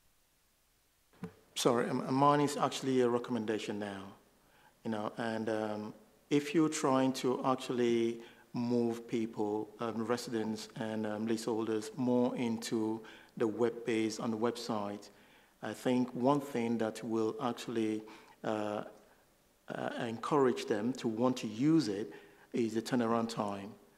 If you say to someone, someone fills a form and they get an automated reply saying that we'll get back to you within 5 working days, they will never come back again to that form. So again, the attraction is going to be to reduce the turnaround time for the web-based repairs request. Yeah, I'm pausing on that one because it's an interesting one, because I think 5 working days with research we've done with residents and also just across speaking to other local authorities across the sector, that is kind of the standard, and that is kind of seen as a good response time. So I don't know if it would be realistic or honest to say to you, like, yes, we'd be able to commit to something that's much lower than that. I think that is generally what we tend to follow. But I do hear your point around the turnaround time and that being a motive. And I also hear your point around, okay, well, if we do have 5 working days, thinking about some of your other examples, we need to actually be consistent with that and make sure that we are, if that is the target that we can achieve and we can't sort of push much more than that, making sure that we are consistent around it. But yeah, the sort of 5 working days is generally, when we think about contact centres and responding to residents and just also across the sector, that is generally the standard. Thank you very much. I think we can go on to the next section, which is to look more into damp, mould and condensation. Thank you. Okay, cool, right. So final bit of the slides. So yeah, this is a bit around the more in-depth, more detail around damp, mold and condensation. So as we've alluded to a couple of times, we had a project within the programme which has been focused in around this and looking at our offer across the service. So the way in which we've approached this, so similar to other projects, so researching into the current challenges, so spending time with residents, shadowing staff, actually going out across the borough, seeing some of these jobs happen in practice with trade workers. We also spent a lot of time speaking to the sector on this one, so we've spoken about it a couple of times here, but there's a lot of work happening in this space. Housing Ombudsman is getting more power, there's the social regulator for housing, there's a lot of regulation that's happening around this, so lots of housing associations, local authorities, etc., are all really thinking about how they can improve things, so speaking to other organisations around this. We then worked with DMC specialists and operational colleagues to then propose and prioritise recommendations, and then designed this up into a future service offer and then began to implement that. And then a key thing within that has been mobilising an interim team, which we'll come on to. So when we talk about this ideal service offer, this is what the team designed based on the research that they did with residents, with staff across the sector.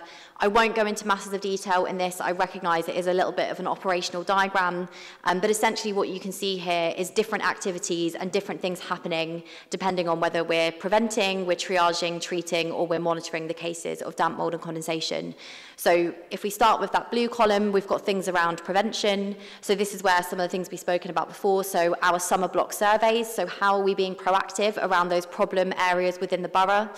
Things around joining up with our capital works. So we know that there are problems with damp, mould and condensation, but we also know that some of those problems are actually to do with the structure of our buildings. So we need to be joining up with those wider programmes of work around that and ensuring that as we do build more properties, we are mitigating the chance of long-term cases of damp, mould and condensation.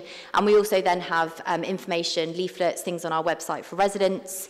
If we then go into the triage section, essentially what you can see here is a resident is going to go through a different route and is going to get a slightly different response time depending on their vulnerability, depending on the severity of the case, and also depending on whether it's complex or reoccurring. So different triaging happening there in terms of our contact centres and also our new team. Then we've got the treatment stage, so I'm sure we're all conscious of this, but damp, mould and condensation cases often being a bit complicated, so we might need to have an inspection. We might actually think that something is a damp problem, but we might realise that actually it's a leak problem, so then we have to raise a plumbing job. Sometimes we then have to do follow-on works, so that's what you're seeing there in terms of treatments, various different things that would happen. Then we will, in terms of monitoring, with all cases of damp, mould and condensation and all jobs, we are having a 3-month follow-up call. If in that conversation we then find out that the problem hasn't been resolved and it's reoccurring, the resident will then go straight back into the triage and they'll go directly through to our new damp, mould condensation team. If the problem was resolved the first time, then that case will be closed after a year. So that's sort of what we designed, that's what we're aiming for, but going back to what we were saying before about incremental delivery, not being able to solve all of the problems at once. So these are the key areas for change that we then identified in relation to that service offer. And then this is what we've been focused in on over the last few months. So standing up a damp and mould team, trialling that 2-stage diagnosis and triage, shifting to be more proactive and less reactive, deciding whether to offer a mould wash kit, and then setting and measuring targets. So I'll try and talk through these fairly quickly. So one is around standing up this team. So this is something that we used to have as a council. We got stood down a few years ago, but yeah, through sort of recognising the demand that we've got coming through, all of the complexity within damp, mould and condensation, came to the realisation that we absolutely do need a team around this and we do need specialist expertise. So that is what this interim team has looked like, and this was stood up ahead of those kind of really busy winter months, and we've definitely reaped the benefits of that in terms of getting through our backlog and having that resource there. So that's the interim team. So the kind of last paragraph here is the important message. This team is going to be adapted. So that's not the permanent structure. That's what we stood up interim. The permanent structure will be based off of what we've learned from the capabilities of this team, how the data looks over time, how we've performed, etc.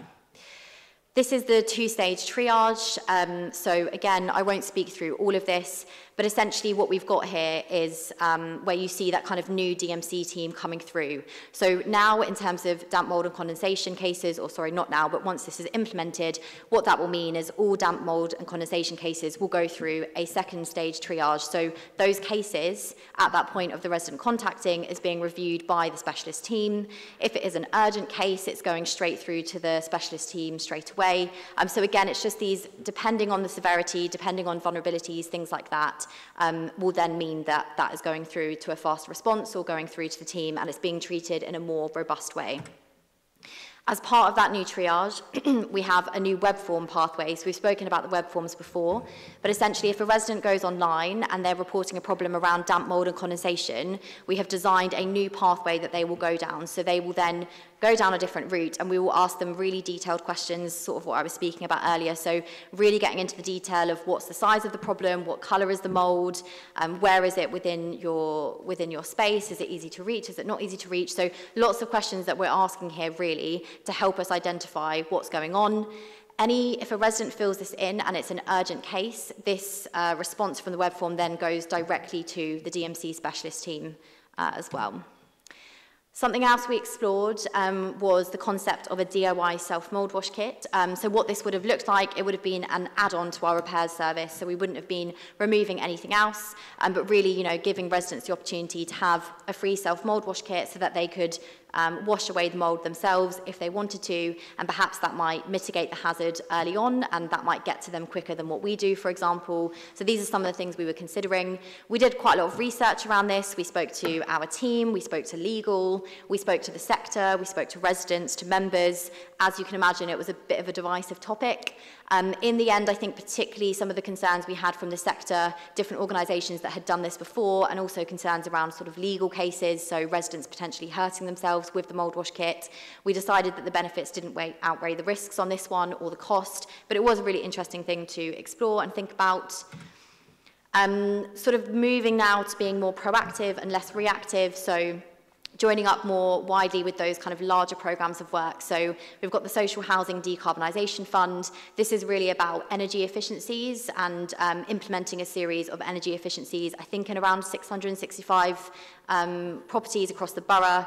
What we've then done is we've joined up with them to make sure that within that, those energy efficiencies are also contributing to a reduction in damp, mould and condensation. And then another thing that we've done is we've really increased our collaboration with the Capital Works team. So we now do have that DMC team, and we have that resource, but we know that there's only so much within their remit of, what is a reasonable thing for them to be doing in terms of a job. And sometimes it is more wider structural work, so wider ventilation or insulation work that needs to happen. So when we are identifying those cases, we're then passing that over to our Capital Works teams for them to then do that work. And then the final thing around damp, mould and condensation is around setting and measuring targets. So it's all well and good us standing up our new team, but what do we want that team to be working towards? What are the targets that we want to set? How are we going to measure ourselves and see how we're doing? So these are some things that we've achieved so far. So that web form submission and getting back within residents within the 5 working days. With the mould washes, we've really increased how quickly we're getting through this. So throughout the winter, within 3 working days of first contact for a high priority group, we've been getting those mould washes done, and also within 11 working days of first contact for all others.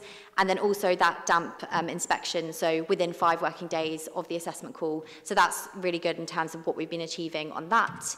But then where would we like to get to? So where we'd like to get to is be more aspirational, to have agreed timeframes, agreed SLAs, which is something that we would publish, setting those expectations with residents, also enabling residents to hold us to account. So a couple of additional things that we've added in here. So one is around that assessment call that relates to the kind of triage process that we're implementing, and also something around completed work. So overall, what are we kind of setting ourselves in terms of getting that job done end to end? So that is it on damp, mould and condensation. We have 2 more slides around what's coming up next, which I was going to hand over to Dermot for. So we do those couple of slides and then that's it, and we can open up for any more questions. Go for it, Dermot. Thank you.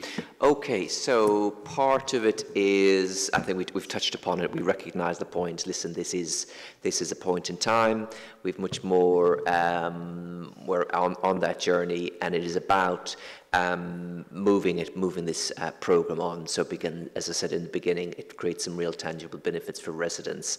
So part of the transformation programme, this is very much a collaborative piece between operational teams and our digital and customer service team. Part of it is just continuing that, make the changes, research, make informed changes to how we model, see what we can implement, see what we can scale, how much it's going to cost, what resource do we need, and critically, as members have identified earlier, being able to measure what is the difference in terms of what we've made after that change has been made. So some of those key things that runs alongside this is outside, some of them are linked to the transformation programme, some of them not, but also very critical is speaking about our Birchmere offices, which is primarily where our repair service is based. It needs investment. It needs upgrading in order to give our staff much needed quality of office accommodation. If we expect high standards from our staff, we need to ensure that we give them the commensurate tools, including a modern, fit-for-purpose place for work. So we know we need to do that. We spoke at length about systems upgrades and implementations. I won't go into that again. And we spoke about the contact channels, we won't spoke it again. The other thing about looking at how we train our staff and documenting those processes, we need to do a lot of, we do need to invest in that. We're currently in a situation where we need to frankly resource it, because if we don't train people with defined processes, then we're asking our staff to basically do what they think is best. That's fine in some cases, but we should be working for defined processes that ultimately get the best outcome for residents as quickly as we can. A critical one then is obviously restructuring the team. We've just commenced recently a fairly significant proposal about restructuring some of our critical lines of business.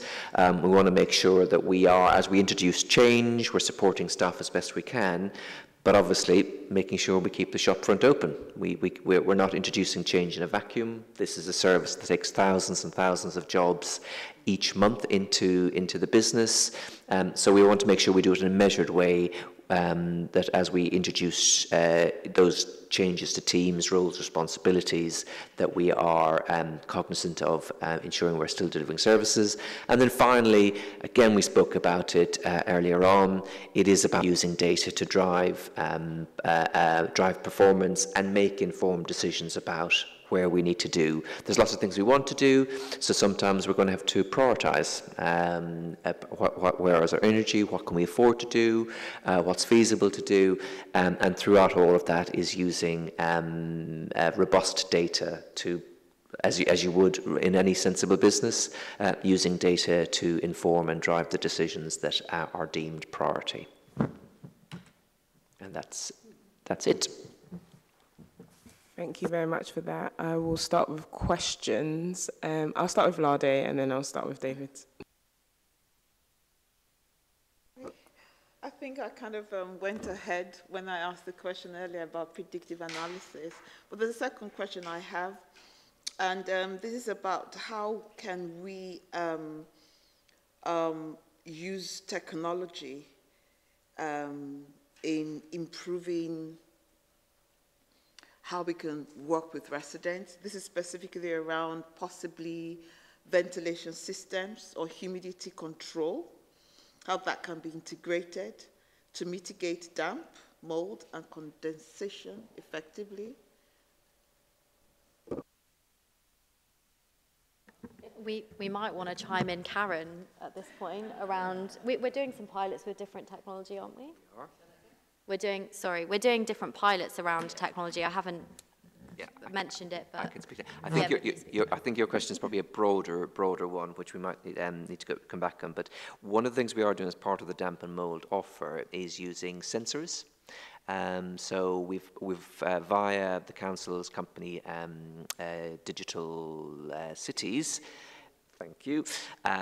We are piloting a project. We've just started. We're in about 140 properties now, and in essence, what it involves doing is putting environmental sensors inside somebody's property that you can identify when humidity increases, how the property is being used. So if the bathroom is particularly after somebody's using a shower, there's a spike. Are people keeping the temperature? And it's all very, very clever stuff. But in essence, what the sensor is doing is taking lots of pieces of data, and then remotely you're able to, in theory, and we're still at the beginnings of that project, you're able to, rather than just make an intervention, leave it alone for a while, wait for the resident to call you or schedule a visit, in a very live time way, be able to get some solid data from the property. So as I said, we're in about 140 properties now. Now it's at the stage of analysing what those results would be. The next evolution of that would be potentially having an app on somebody's phone. So when the environmental conditions spike, so steam goes super up and there's no ventilation in the property, they get a little trigger to say, in a very friendly way, open your window or turn up the heat. So that's something that we are as an example of using technology that we're currently trialing. Okay, so I'm just going to go a little bit further. What you've just described is quite reactive. What I am describing is something thinking ahead.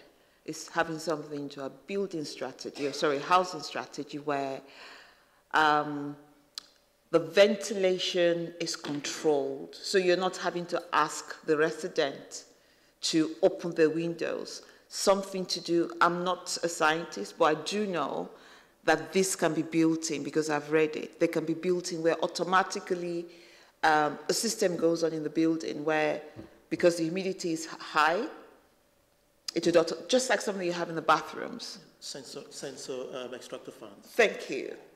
So it's about thinking deeper. So we're not just being reactive. We're not waiting for the mold, for the condensation to build up. The building immediately takes it up, or the structure of the building immediately takes it up. This is something that we need to think ahead. It's not something that we have now, but just something for us to think ahead. I think it's right, and I think technologies change all the time. My initial thing would depend on the building. So some of the newer stock that the council is acquiring and putting into its HRA portfolio, its housing revenue portfolio, it's more likely to have that ability. The challenge we would need to understand, and I'm speaking outside of my area in terms of asset management, but you're talking about retrofitting, potentially some buildings that are Victorian, some are in the 1920s, the 1960s and 70s flats. So I think some buildings will lend itself potentially where that solution works more easily than others. And of course, then the question is at what cost? Retrofitting is inherently much more expensive than designing it in from source. But I know there are new buildings coming into stock. So I think it would be a challenge about does it work technically, and how would you fund it? But absolutely, technology increasingly, I'm sure there's experts here at the table who can speak more eloquently than I. Technology obviously is if prevention, as you say, is less expensive, in addition to being a better solution for the resident than trying to go back and repair. Sorry, I'm going to play devil's advocate here. As I say, as a former tenant, I did have an issue with damp and mold in my bathroom, and that was because I didn't have a window that was allocated for that bathroom. That was the actual layout or structure, may I say. Now, I had to fight tooth and nail for a surveyor to come, and I made a suggestion for an extractor to be embedded into that bathroom area. So what essentially happens is before you go and have a shower, you turn on the light, and obviously the extractor is working, and that eradicated the mold. And I would also say another problem was there was a lot of mold that would gather in the ceiling. So sometimes it's using a particular paint that actually is, it repels mold as well. So some of the issues that we do have are quite quick fixes. The technology is good. It's a good way to do going forward, but with some of the older properties, there are some quick solutions that we can do. So I definitely do think as a recommendation, we do need to have a surveyor that comes out and assess these properties just to kind of implement some of these recommendations going forward. I think I would agree with that. It is as we stand up our damp and mould dedicated team. One of the things that we are judging ourselves in is exactly that point, Councillor. How long does it take to get a surveyor to the property? So that's absolutely critical. It is something at the moment we've been achieving around 5 days. That can go up, that can go down, depending on peak. Obviously, it's more challenging in the winter, but just to assure you, it is something as a specific performance measure. We're looking at how quickly we can get the damp surveyor visit done. In addition to the paint, we are using in some fashions that damp repellent paint. So that is something that we are doing. The question is how we use it as a more extensive rollout, but it is something that we use as part of our offer. In addition to things like using, some residents will have difficulty with bleach products, so we have non-bleach products. So we are looking at a range of if you will, low-tech solutions, as well as not just relying on remote data. Thank you for that, Pat. Chair, I just thought, as we have got David here as a chartered surveyor-y damp and mould consultancy person, and we invited him apparently specifically, I didn't realise, and bearing in mind we've not got much money, I just thought David might be able to say a few things, especially around retrofit maybe, David, because that's where we are with the majority of our properties. Thank you. Hello, sorry. Not necessarily about retrofit, but I was going to suggest about the paint product. So I think you're talking about a standard emulsion paint, which might attract mould, whereas if you use an eggshell product, for example, it's got the wipe clean finish that you can then quickly wipe off any mould that presents itself, which will commonly happen in a bathroom. Do you know any more about monitors that are available? Yes, so the extract fans that were suggested, you can get some with relative humidity meters in them, and they'll automatically engage when they reach that point, and it becomes humid within a bathroom environment. Thank you. Thank you very much for that. David, would you like to proceed? Thank you very much. It's not the first time. When Chris Collerton was the AD, we had a task force to deal with damp and mould. I remember umpteen reports to Cabinet at that point to deal with a backlog, and then there was a real programme of how many cases we were going to deal with over so many weeks and so forth. There was regulation, then obviously eventually it worked through. But I wondered, with all that work that was done, and the the work that we've done in cladding on places like Barnfield, Valleyside and Charlton, on Well Hall Road and so forth, of many blocks, Ernest Dance and things, that hasn't that actually made a difference in terms of our resilience and preventing damp and mould, the amount of investment we put in to properties, and the work that we've done before on averting damp and mould. Secondly, I was going to ask, this came to mind when I was in Charlton last night at, where was it? Fletching Close.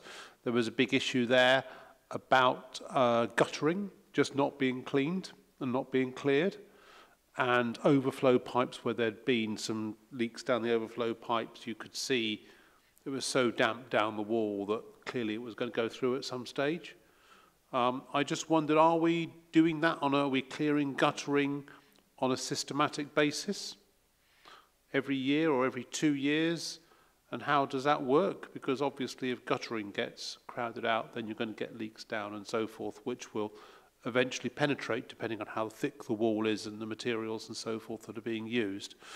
So I just wanted you to ask that point, how systematic we are on those issues. I can't, unfortunately, I'm not in a position to speak to the first question. I don't have the history, I'm afraid. I think on the guttering clearance one, it is something that came up. One of my areas is the roofing team. And when I joined a year and a little bit ago, one of the things that was identified was exactly that we are getting leaks and the like because we haven't cleared the programme. We haven't cleared the gutters. So we have started it.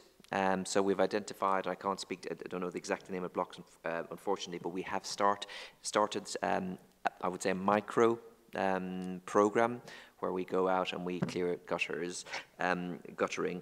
It is something obviously that to get true benefit needs to be scalable. It was informed, we did try to take a data analytic views and look at the greatest frequencies of complaints and then go back and see. So we've identified a short list, and also obviously managers and experienced officers at the time go to that block. That always has issues with that one. So we did create a mini block program.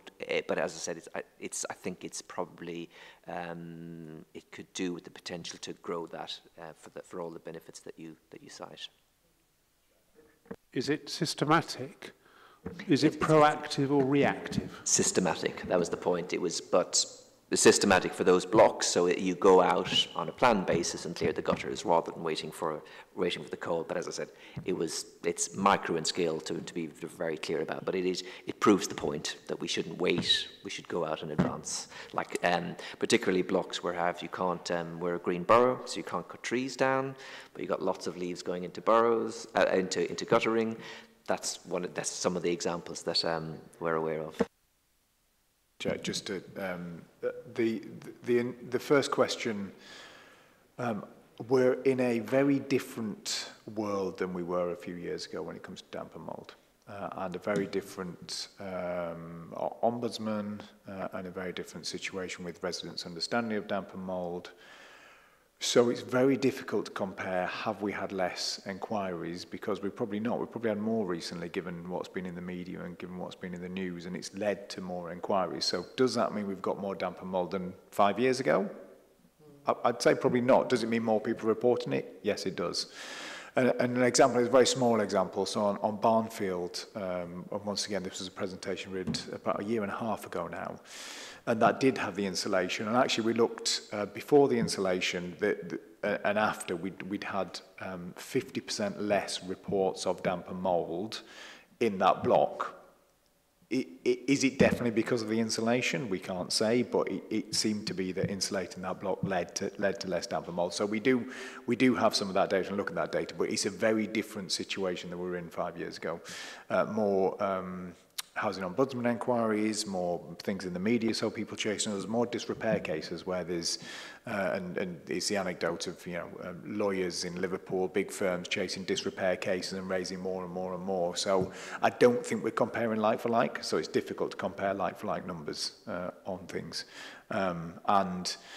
There was a team before, and I think Karen was in the team before, of damp and mould, but over COVID, because they couldn't go into properties, I think that team was disbanded because it was a lot of agency staff that were just spending money on, but they couldn't go into properties, so that team was disbanded. It was right that we brought that team back in now to tackle these things. Thank you very much. Maisie? Thank you. What's one bit is how drying clothes in flats contributes to sort of damp, mould, condensation. I know I can speak for my own house, but it'd be interested to hear your sort of like professional opinion about that. But also there feels like there's a bit of a link or some work to be done between sort of as well, like potentially like closing drying rooms. So I've got like an estate in my ward where the drying rooms are being shut because of fire safety concerns. At the same time, residents' awareness about damp, mould, condensation is increasing.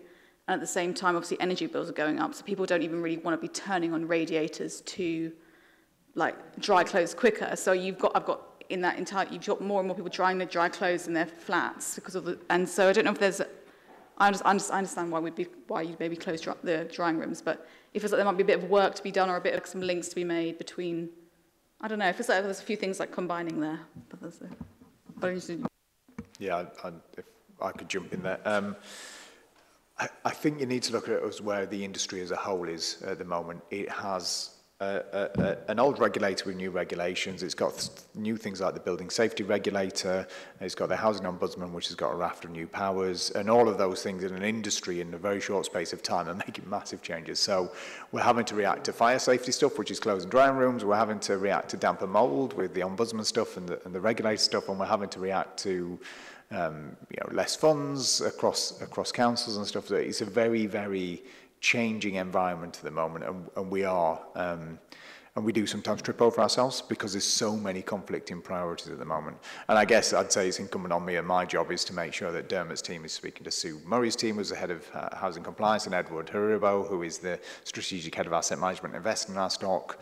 But that's where we're really trying to have some of those conversations about SHDF, Social Housing Decarbonisation Fund, which is all about wrapping a property up and making it warmer, but also then that could lead to more damp and mold because you're trapping the humidity inside. So we need to make sure we're putting ventilation in there at the same time and not having two different priorities conflicting and unintended consequences. So we are doing that as much as we can, but it's a really, there's been so much change in this industry over the last year and will continue over the next few years as we all try and kind of tangle with all these different priorities that are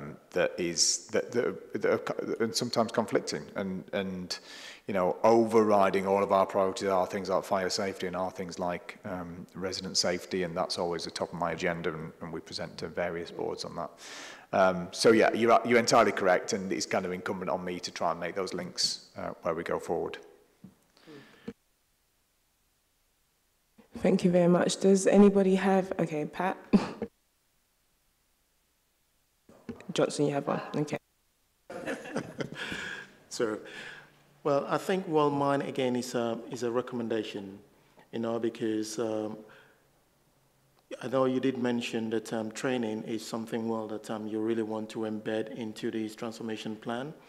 And I think it's super important, you know, because I can give you an incident that one of my residents actually reported to me.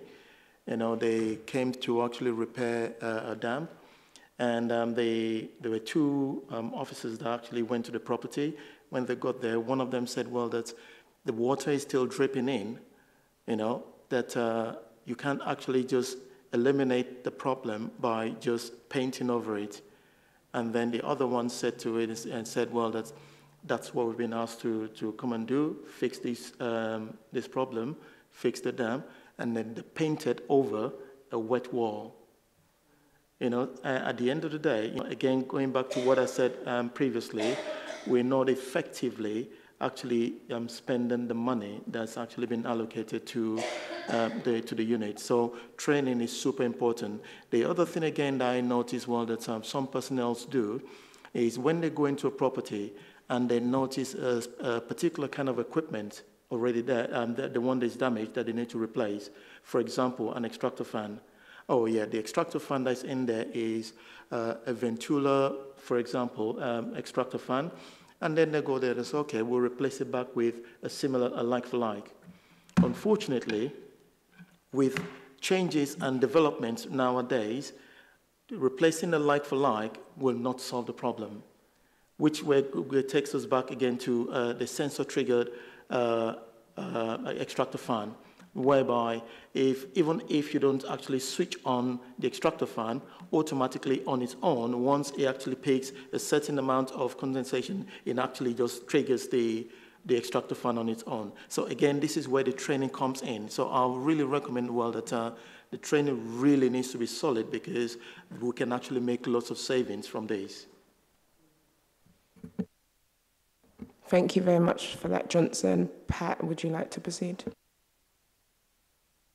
Thanks, everybody. Make a few reflections. So, obviously, I'm very conscious that you're all very keen for progress and enthusiastic and possibly impatient, and we all get that.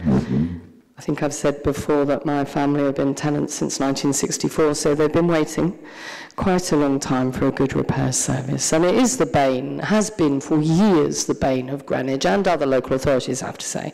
If you talk to Lewisham and Lambeth, and they'll be like, oh my God. But I hope you think we've made some progress. We are only 18 months into a 4-year journey. So we're kind of in first, possibly slightly going into second gear just now. You'll have heard these officers say that there are 3 big pieces of work that will unlock quite a lot in and of themselves. So the big one, of course, is information technology, IT. Greenwich has forever been on the back foot when it comes to technology. In 1985, I sat where Daniel Wilkinson is now sitting, I was the committee secretary, and the subject was talking about computers, the new thing on the block. And members said, we're not going to buy any computers, we'll need more social workers. And that's what happened. And honest to God, since then, we've been always just slightly behind everybody else, but I do think we are catching up. And that IT, when we get it fully operational, will unlock things like handhelds that work for the operatives, like self-serve for tenants and alerts for residents that say we're on our way, like David said. He's got the same contract as I've got with British Gas, you know, where he's half an hour away or whatever, or rings up and says, actually, I'm going to be slightly later. So IT will unlock all of that. You will know, I think, that we're in the midst of negotiations on the pay and reward scheme, which has been inherited. It's about 10 years old. As and when they come to fruition, they will unlock productivity, they will unlock time for supervisors to do the quality assurance checks, Councillor Ege, that you talked about, and will make some savings as well. And finally, the restructuring Dermot touched on. I think the press, the go on restructuring on Friday, I think, 5th of April. And that has got quite a lot of change in it. Much of it will build capacity. Some of it will get rid of quite eccentric divisions of where teams sit and where they don't sit and who reports to who. And, you know, it's just like loads of organisations have these legacy structures where they get added onto every few years, and eventually after about 10 or 15 years, you look at them and you think, bloody hell, that's very odd. Who is that serving? So we've got to that stage, and that's being worked on. So I just want to finish up two things. One is, I feel very defensive of these men and women sitting in front of you, which I have to always check, because quite rightly you're scrutinising. But I hope you agree that they are genuinely passionate about this subject, and they will not tell you a lie. And they're very honest, and they won't overpromise. And I'm very sure that they will deliver. It just is taking a long time. And I think we've always said that, to be fair. And finally, if I may, I believe this is your last panel meeting as chair. I'd like to thank you for myself. I think I've been to nearly every meeting, and officers for how gracious you've been in the chair and largely positive. Quite rightly, occasionally challenging, and also the panel itself, actually. I don't know if panels get reconstituted now. They do. Okay, so if you're not coming back, thank you and goodbye. If you are coming back, see you later. Bye.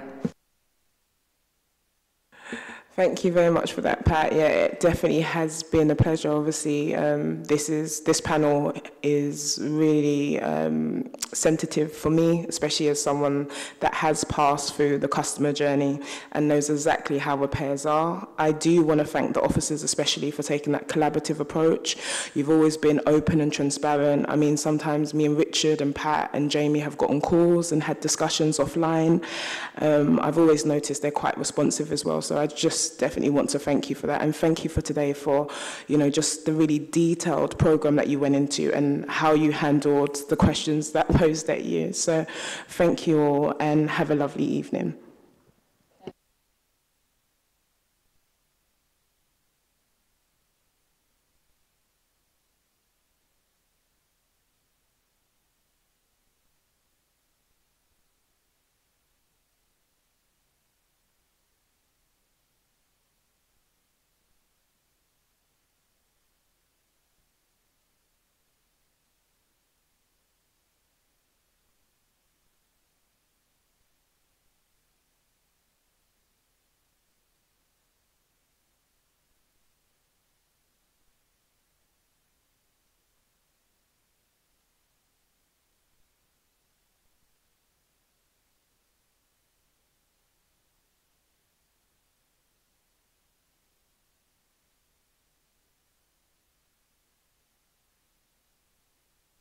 Thank you so much. I won't keep you too long. I noted down some of the recommendations, so what I'm going to do is go via the room so that he can make a note of it.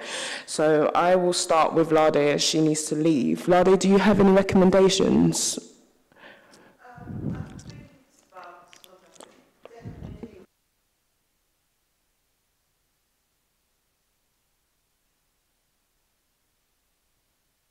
Sorry. Yeah, it's for them to show us the source of the data. How did they, like I expressed my concern that they used only one format. The different ways. I would refer to a recent survey that was done by another organization where they did say they consulted with residents and how they just had a desk, a pop-up desk in the library.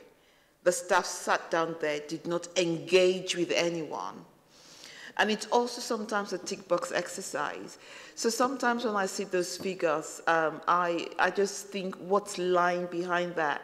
Because you need to get the actual. The figures are just not enough. It looks good. There's been significant changes from last year because I was here last year and I saw what the figures were.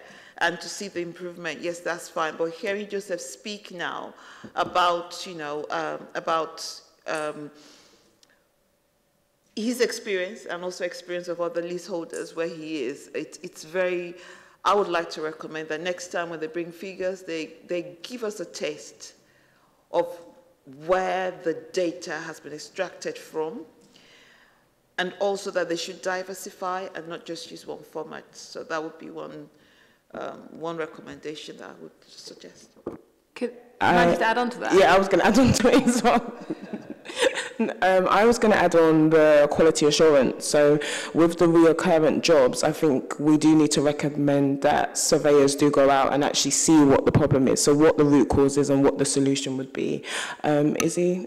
So mine was just on the kind of feedback. So when I was on the Children and Young People's scrutiny panel, we would just get a big annex of data, and it was just all of the questions and the answers they got, and we don't have to. It wasn't necessarily an item, but if we wanted to, we had time to go dig through it. So I don't see why we can't send us that just the data tables.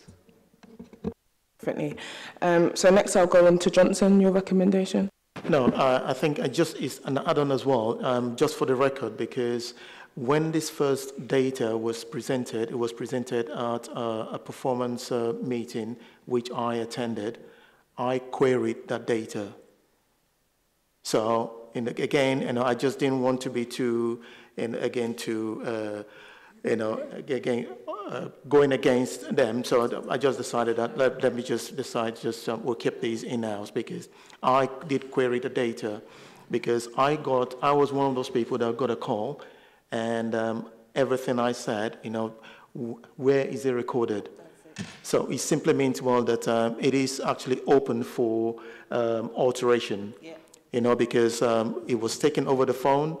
I don't have access to it. So I don't know whether or not the information I've actually given was actually one of the information that was presented. And I queried these because, and nobody actually said anything about it. Yeah, thank you, Johnson. That's really useful information. Does anybody else have anything to add to this recommendation? Okay, thank you.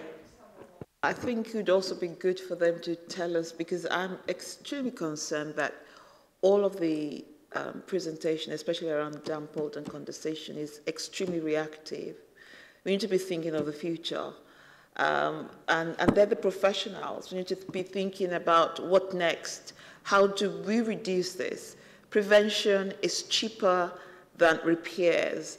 The sensor you just mentioned, retrofitting is a massive thing, but there's some things you can do. There's some cheap, not cheap, there's some more cost-effective measures that we can put in place. I definitely agree with you, Lade. That goes on to my point I told you about the experience of the extractor and the paint that they use in.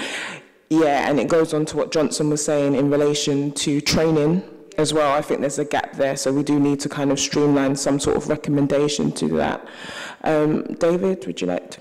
Yep, thank you. And I'd like to see in the next report a lot more detail in terms of outcomes. So we did get out of him by questioning the 90%, whether they were all successful or whether they weren't successful or they had to go back. We don't know. We assume most were successful. But it's be useful to know how long it's taken, and what the So we know with voids, but with other repairs, we don't know how long it's taken and how far we're along the journey. So I would like to see more in terms of outcomes in the next report. Yeah, definitely. I know that Magella, you had a recommendation, because I did write it down. Yes, basically, I think it would be useful if councillors could receive a briefing, a written briefing, giving one-click links, specifically for leaseholders. One-click links, not two, because on the front page you then have to go onto the next page to then divide between leaseholders and tenants. So that is the link we need for both tenants and leaseholders, so we can simply put that link in our email to tenants or leaseholders and say, have you tried this link? This is a direct link. And any other specific links that they can give us, one-click links, for example, damp and mould, because the work of having to go through a website questionnaire or trying to get to the right spot is one of the major problems for people. Some of us who are experienced at IT will get there quicker, but even we have problems. So these one-click links, I think, would be very useful for us, and then it would help them develop more their one-click links on the web. Thank you. I know, Maisie, you had a couple that I wrote down pertaining to contractors. I didn't quite get everything, but would you like to include it still? Yeah, it could be a suggestion or a recommendation. One was about when you have like written letters being sent to like sort of elderly people with contractors, that you also have the RBG logo on as well, so people know what it's them, and also that maybe contractors either have some kind of ID with them to outside contractors, so that people know that they've been employed by the council to do it. So that was one. And the other one was about, as they're looking at the review of how residents are reporting repairs, the other way it comes in is through councillors. So maybe there could be, it feels like there needs to be a bit of guidance or something given about how because we all know that repairs is a huge part of our casework, so that makes that better. I don't know. That's not really a recommendation. But just And that's a really good one as well. Izzy, do you have anything to add? No. Johnson? Yeah, I did raise the issue of reducing the response time for the web-based form. And I did flag that, given the excuse that that's what other boroughs are doing, is not actually a way forward. You're not actually looking at what everybody else is doing, if what they're doing is not actually good enough. Yeah. So you're pretty much just joining the bandwagon rather than actually distinguishing yourself to actually get even better. If a lot of things are becoming more techy now, which simply means, well, that if you really want to, you don't want to be left behind, we really need to be looking at the web-based form and how quickly this can be responded to, because 5 working days is not acceptable. And if I may just add to that, it's the fact that I checked the website, so it's 5 working days for them to respond, and then 5 working days for them, so that's 10 working days. So it's not really 5 working days.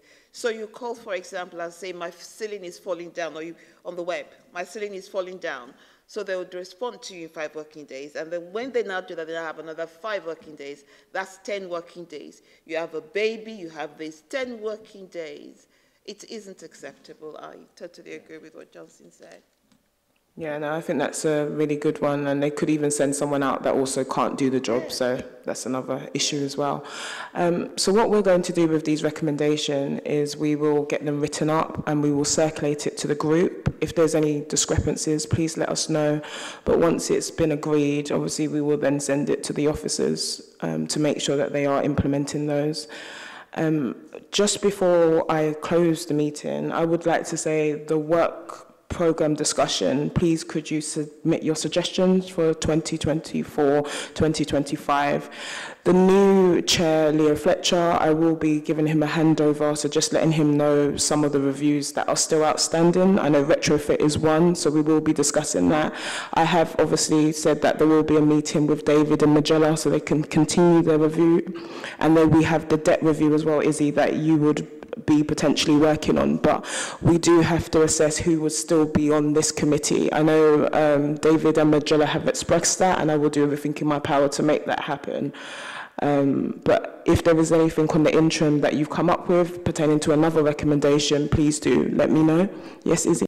Well, I wasn't sure if we were going to be talking about this now, so I did write something down, which was mostly, I don't know how much we did this year about like homelessness, but considering evictions and increased rent and resulting in homelessness seems to be such a huge thing at the moment, I do wonder if we could do more about what a resident's journey is when they approach the council as homeless, whether they're going to be evicted or they're just turning up at the town hall. And I think I've had some quite worrying feedback from some residents about how the council has responded to them when they've turned up at the council doors. So, you know, I'm sure that's a one-off case, I hope, but you know, it's a big issue. So. We did do a rough sleepers review. It was a mini review, so there probably does need to be a more extensive review. So that's where you could use the opportunity to add that into the new program going forward. Yeah, I do remember that, and I thought that was really helpful. But I think that was much more about the team proactively going out to homeless to rough sleepers rather than people that are approaching the council as homeless. And that's why it has to be more extensive. So yeah, that's a good suggestion. Thank you. Okay, David? Yeah, just obviously the panels are changing so that part of the work we do at the moment on anti-poverty, I think, goes into the economic one. Izzy's new panel. I forget the precise title, but the anti-poverty sort of part of our work goes into that. And obviously we take safer community from environment and safer communities, which then, so we then mirror what effectively the directorate responsibility in terms of housing and safer communities. So if we want to suggest items on the anti-poverty side, it will go to Izzy's new, yeah. Definitely, even if you do send something that doesn't fall within my panel, I will be sure to signpost it over to Izzy, who will be the new chair for that panel. So. But thank you all. It was definitely a really good meeting and very collaborative. And yeah, enjoy the new chair. Thank you. And thank you for all the work you've done as well. Thank you.